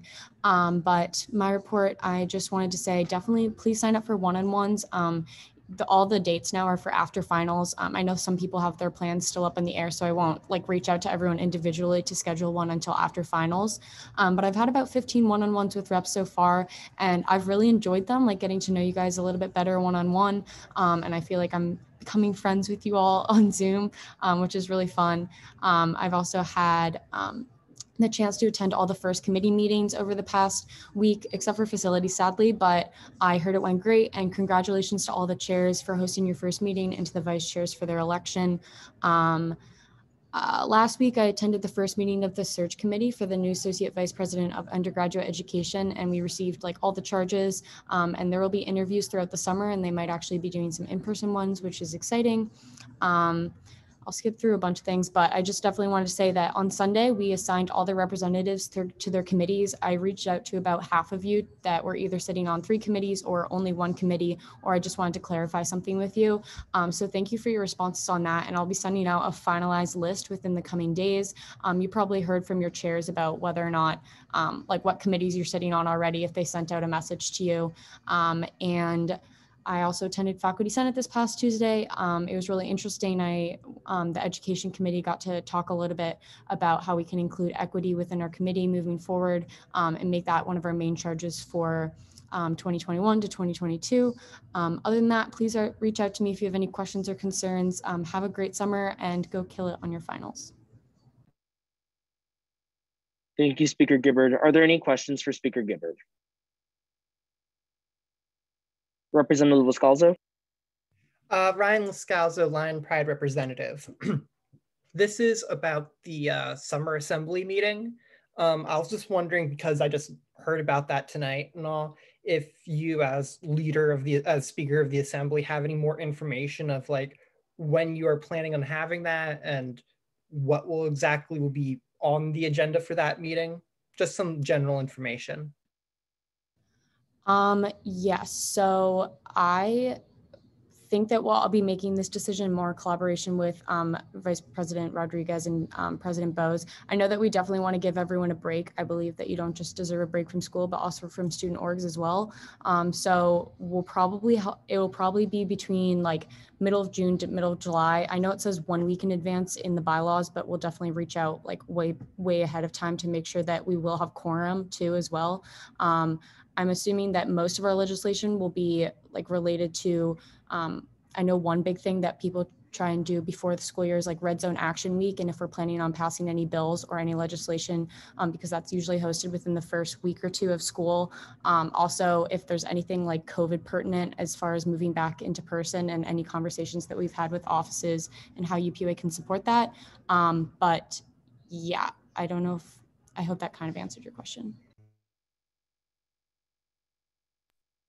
Thank you, Representative Scalzo. Are there any further questions for Representative or Speaker Gibbard? Najee, sorry, can I make one more thing? Yes, and then we'll go to Representative A Terry. motion to suspend the budget right now. Is there a second? Thank you. Okay, Sean has a question for me. Okay, Representative Terry. Hi, I just wanted to ask, is there going to be like a mandatory attendance policy to that as well? Or because I know that the people are busy during the summer. I know that I personally have like a full-time internship going on, and I just want to make sure like I'm not missing anything if we are needed, but also if there's like a plan to like schedule at a time that everybody can meet together, because I just know everyone's schedules are so different. Yeah, so quorum is 2/3 of all representatives, so we'll need to have at least 2/3 of representatives present and voting. I also have a full-time internship, so I understand that, and like I respect that for a lot of people who are busy working this summer. And that's why we want to communicate as early as possible when that date will be. We might even propose a couple different possible dates and whatever works best for people as far as like planning in advance. I I was pretty lenient this week because I know it's the week before finals week, as I will be over the summer with if people have things come up as far as like not being able to attend things because of either family obligations or traveling. And I want to be respectful of that as well. So I will like definitely approach it with leniency. I will say that it's mandatory, but that's kind of my answer to that. Are there any other questions for Speaker Gibbard? Seeing none, we'll now move into hearing comments from the chair of the committees. We'll begin with academic affairs with Chair Richardson. Howdy, everyone. You can see most of my updates in my report to the Assembly underneath the agenda. This is how these reports are going to go. I'm going to direct you there because I try and be thorough there. Aside from that, we will not be having committee this week. We will more than likely be having it after finals week. Seeing as how we are academic affairs, I figured it would be fitting for us to take finals week off. Yeah, aside from that, just be on the lookout for some correspondence from myself and Noah. And if you are a member of academic affairs, please see the email that we sent, or that Representative Robertson or Vice Chair Robertson sent. It has links to the GroupMe, as well as be on the lookout for being added to the teams that should be happening by the end of this week. Thank you, Chair Richardson. Are there any questions for Chair Richardson? Seeing none, we will now move on to facilities with Chair Flegel. Hello, everyone. I want to keep this short. Facilities committee is going to be tomorrow at 6 p.m. If you're in facilities, please make sure that you filled out the weekly update form. The link can be found in the facilities team channel, in the assembly report that Sydney sent out with the agenda, and then I'll also be sending it into the GroupMe as well. Reminder that April 29th, 6:30 p.m. is Night of Remembrance. This is a candlelit vigil on Old Main Lawn, which is honoring students who have passed away. Please consider going. As always, you're here to be a student first. I know that finals are really stressful for everyone, so just please make sure that you're looking out for yourself and each other, and you guys are like getting prepared for finals well. Please never hesitate to reach out. Everyone have a great night, and with that, I'll stand for questions. Thank you, Chair Flegel. Are there any questions for Chair Flegel? Okay, seeing none, we'll now move on to a report from the Committee on Governmental Affairs with Chair Meter. Hi, everyone. Same with everyone else. You can view a lot of my report in the meeting agenda. Gov Affairs met yesterday, and we passed the resolution in support of the Double Pell campaign. So thank you to everyone for voting to pass that. I'm meeting with members for 2-on-1. So if you haven't signed up for 2-on-1s, please be sure to do so. I've also began meeting with a lot of our contacts in the OGCR. I have a meeting with Tim Balliot coming up, as well as some of our other contacts. On another note, I will be going on a tour of the Belisario Media Center, the new media center that they're opening up, along with the new College of Comm representative, Michael DeBotton, because I was the College of Comm representative this past assembly. So if you have any questions about what that looks like, when that plans to be fully open, after I tour it, feel free to reach out to me. Other than that, have a great summer. Good luck with finals. If you ever need me, my number is included in the meeting agenda, as well as on all the contact lists. So thank you, guys. Thank you, Chair Meter. Are there any questions for Chair Meter? Seeing none, we'll now move on to a report from the Committee on Justice and Equity with Chair Kaler. Hi, everyone. First and foremost, thank you to everyone who showed up to J&E last Friday. Really appreciated it. And congratulations to Raina Alexander for being the new vice chair of J&E. In terms of our meeting this week, some of you guys have said that this Friday might be a little difficult. So I decided to push our meeting to after finals. So it will most likely be the week of May 10th. So please be on the lookout for a doodle poll. Just a reminder that attendance will be mandatory for that. So yeah, we'll be going over initiatives. I'll try to keep it as quick and as efficient as possible.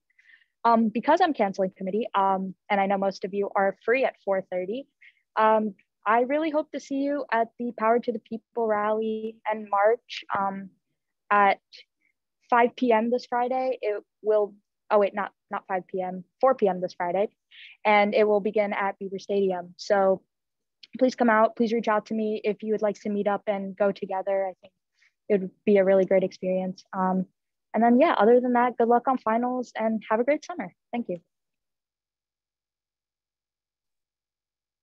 There is a motion to extend the meeting to 11. Is there a second?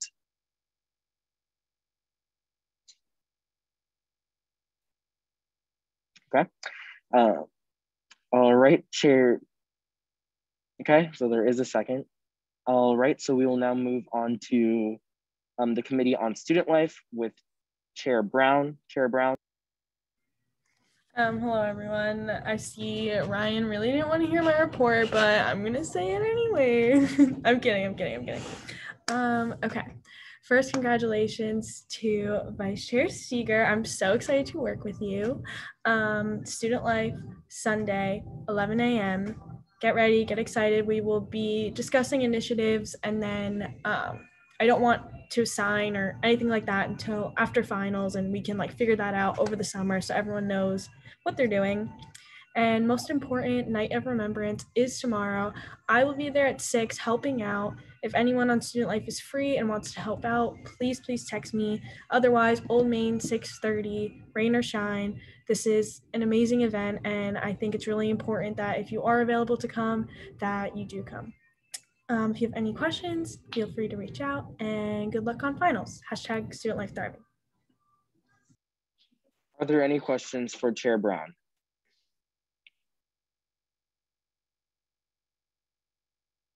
Seeing none, we will now move into comments for the good of the order. Are there any comments for the good of the order? If so, please raise your hand.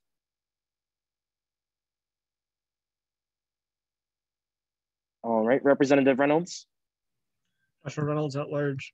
I wanted to say when I first came in, I thought I was pretty preset on the vote regarding mandatory vaccination, but there were some really good points raised that I had not quite considered regarding the students who would be forced to attend World Campus because they themselves might not be able to get vaccinated, regarding student workers and professors. I thought those were all very strong points, and I was disappointed that we ended discussion, even though most people had made up their minds. We did not actually vote as an assembly whether to end discussion. We just said whether or not we were already decided. And given that there were so many fresh and new points and a lack of redundancies getting raised, I know I myself was really on the fence with that vote, and I thought it would have been nice to be able to hear out some more of the other ideas. And I know I had a question that I did not get to ask at the time because I didn't know quite whether it would count as a question or discussion, but regarding any studies done so far regarding the effect of vaccination preventing the spread, the transmission of COVID, because I thought that that particular point was not quite as demonstrated in the resolution, and that could have really bolstered the arguments regarding World Campus and such. So I, in future, would much prefer if we do end up as a committee voting whether or not we are ready to end the discussion, since both sides still had so many fresh and thoughtful points. And I know some people had prepared statements that they never got to read, but thank you. Yeah, and due to that being a question of procedure, I just want to step in and clarify. Again, it is the chair's prerogative within the governing documents to close discussion. I want to be transparent with that. As done with former Vice President Pathical, there is a more formal way to do this in person. However, we are online, so there are certain restrictions. She used a poll. I'm using precedent to use polls in regards to seeing where everyone stands on the issue, as to not waste any further time and ensure that there is an efficient meeting. Of course, I want to extend the option to all. You are more than willing to be able to motion to appeal my ruling. That is there for you to use as a resource. I felt very comfortable with the margins that were present with that to, of course, continue and end discussion and vote based on what was stated. And I do apologize if any representatives feel slighted or if any representatives do not feel like they were able to express their thoughts properly. But I did just want to step in terms of the procedural side of things. Representative Lascalzo. Ryan Lascalzo, Lion Pride representative. I just wanted to say that was it the Penn State's personal LGBTQI+ Pride Month is coming to an end this month. I hope you guys were able to attend activities that were advertised through the Center for Sexual and Gender Diversity. Lion Pride itself, we elected a new executive board. So we're going to be all ready for the new year. Also, as a part of my personal thing, when I ran for this position, I really want to not only connect my constituents to other representatives, but I want to connect LGBTQIA plus representatives with each other. So if you are a member of the UPUA and you are a part of that community, feel free to reach out to me or have me reach out to you, whatever works up for you. So I just want to make sure that we either have a good, good dialogue and are able to be friends and all be like unified together in friendship and community. Thank you. Thank you, Representative Lascalzo. I do want to address a point that was made in the chat. Comments for the good of the order are only for representatives. All right, Representative Deibler. Hi everyone, Representative Jordan Deibler at large. I know Lakin just mentioned, or sorry, Chair Meter just said it earlier. I am now the federal state liaison, and I'm just kind of saying if you guys have any sort of federal or state contacts that you can get me in touch with to make my job not just easier, but more effective and more efficient, please do so. We can definitely look at trying to advocate for the passing of that double Pell Grant. And besides that, good luck in your finals, everyone. You're going to crush them. Good job. Thank you, Representative Deibler. Representative Luazo. Hi, Representative Luazo. Black Caucus, this is the last time you'll be hearing this from me, but 2 days left of Now More Than Ever week. The Black Caucus team has been working super hard on it. Tomorrow we have a Sankofa, which is a discussion, and that is hosted by Penn State alumni, and we'll be discussing the events in advocacy that went down in 2001. And if you're at the hub between the hours of Thursday 8 p.m. through Friday 8 a.m., can't say what's going on, but be there. And then Friday, there's no other place you should be than at Beaver Stadium at 4 o'clock for our march and rally. Again, like Chair Kola mentioned earlier, we'll be walking from Beaver Stadium all the way to Old Main. There will be speeches, poems, talks, whatever there's gonna be there. I really hope you guys all make it, especially if you're on campus. And yeah, have a great summer, guys. Thank you, Representative Loazo. Representative Brown, or Chair Brown. Hi, Samantha Brown at large. Okay.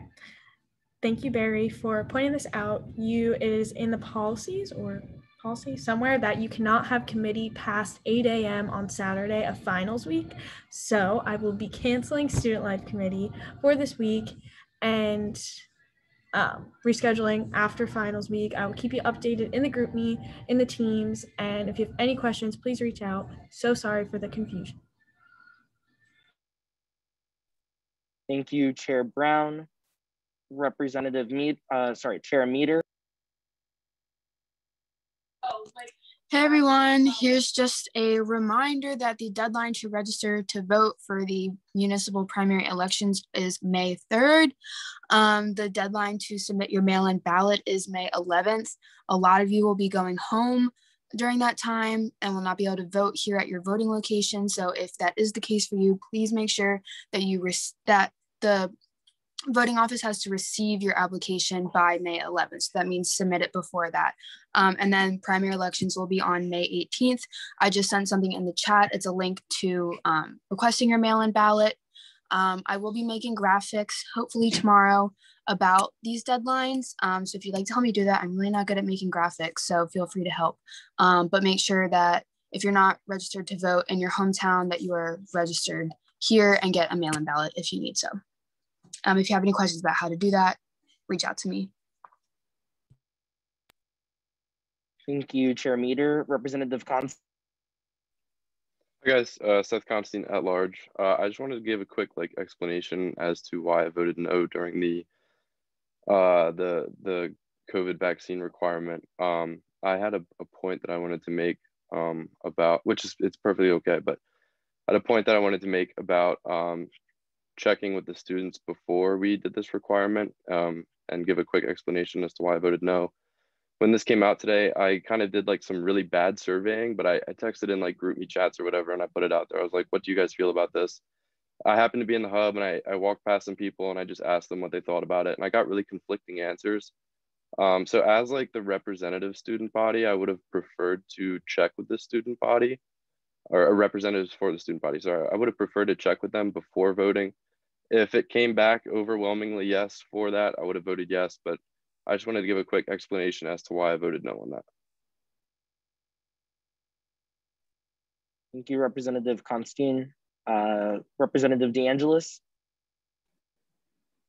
Hey guys, so I just wanted to hop on here really quick and just give some context about what's going on with ABTS really quick. So just, we did have a obviously very contentious discussion about what happened today.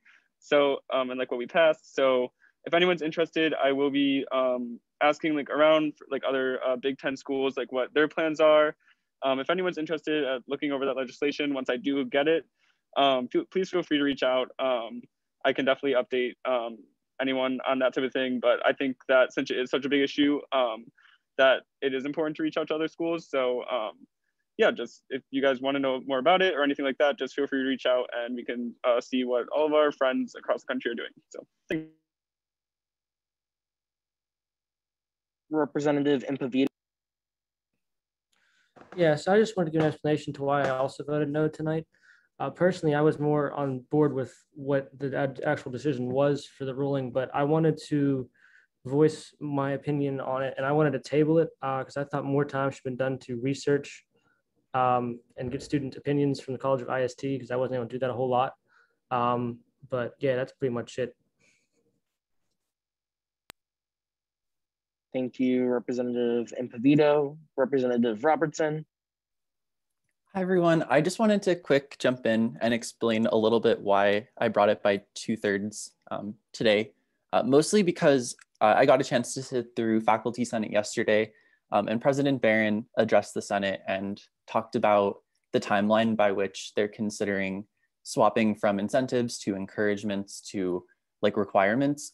And he said that that would happen in July and that the university is thinking about it across lots of different leadership teams.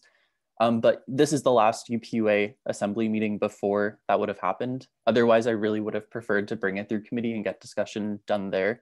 But I hope that provides a little bit of insight into the timeline of the resolution. Thank you, Representative Robertson. All I would add to comments for the good of the order is that I will be in the UPUA office this Friday at 3:30. If anyone has interest in walking over to the stadium to, of course, attend the rally/march, just, of course, I'll send something in the group me if you are on campus, and if so, we can walk together if you'd like. Chief of Staff Jordan. Sorry, I have one more thing to add. The Chanel Miller books are in the office as well. So people have been here all week. There's also right outside the office a table with some handful of books. But if someone asks you where they are, just tell them 314 Hub. And if they need like a special time or us to reserve one for them, you can just give them my email or my phone number and I can figure out a time to help them pick it up. Sorry I forgot to add that, but there's a lot of books here. So even if you want one, come pick one up. We'll be here.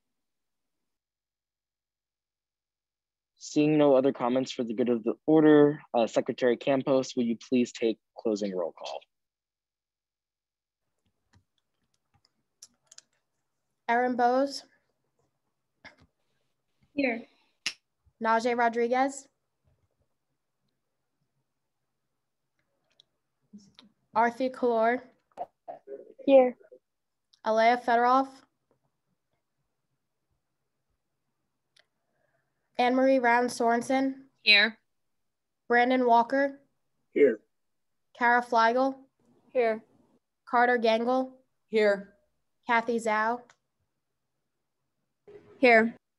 David Morgan. Here. Donald Impavito. Here. Emmanuel Almonte. Here. Hope Steger. Here. Holden Ingalls.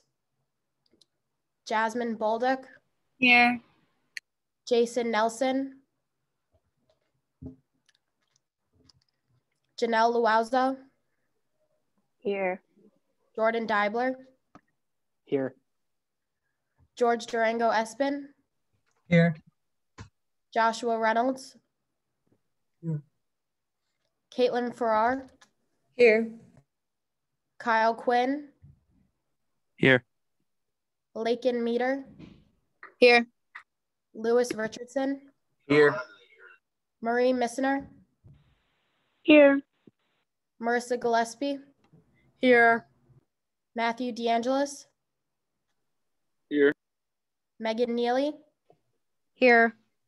Michael Dayboten, Michael Jablonski, Here. Noah Robertson, Here. Patricia Barungi, Here. Raina Alexander, Here. Refugio Lara, Here. Ryan Lascalzo, Here. Samantha Brown, Here. Samuel Aja, Here. Sean Terry, Here. Selena Go, Here. Seth Constein, Here. Stephen Zhang, Here. Sydney Gibbard. Here. Was there anyone's name that was not called? Seeing none, this meeting is adjourned at Wednesday, April 28th at 10:56. Hags. Take care, all. Thank you. Bye, everyone.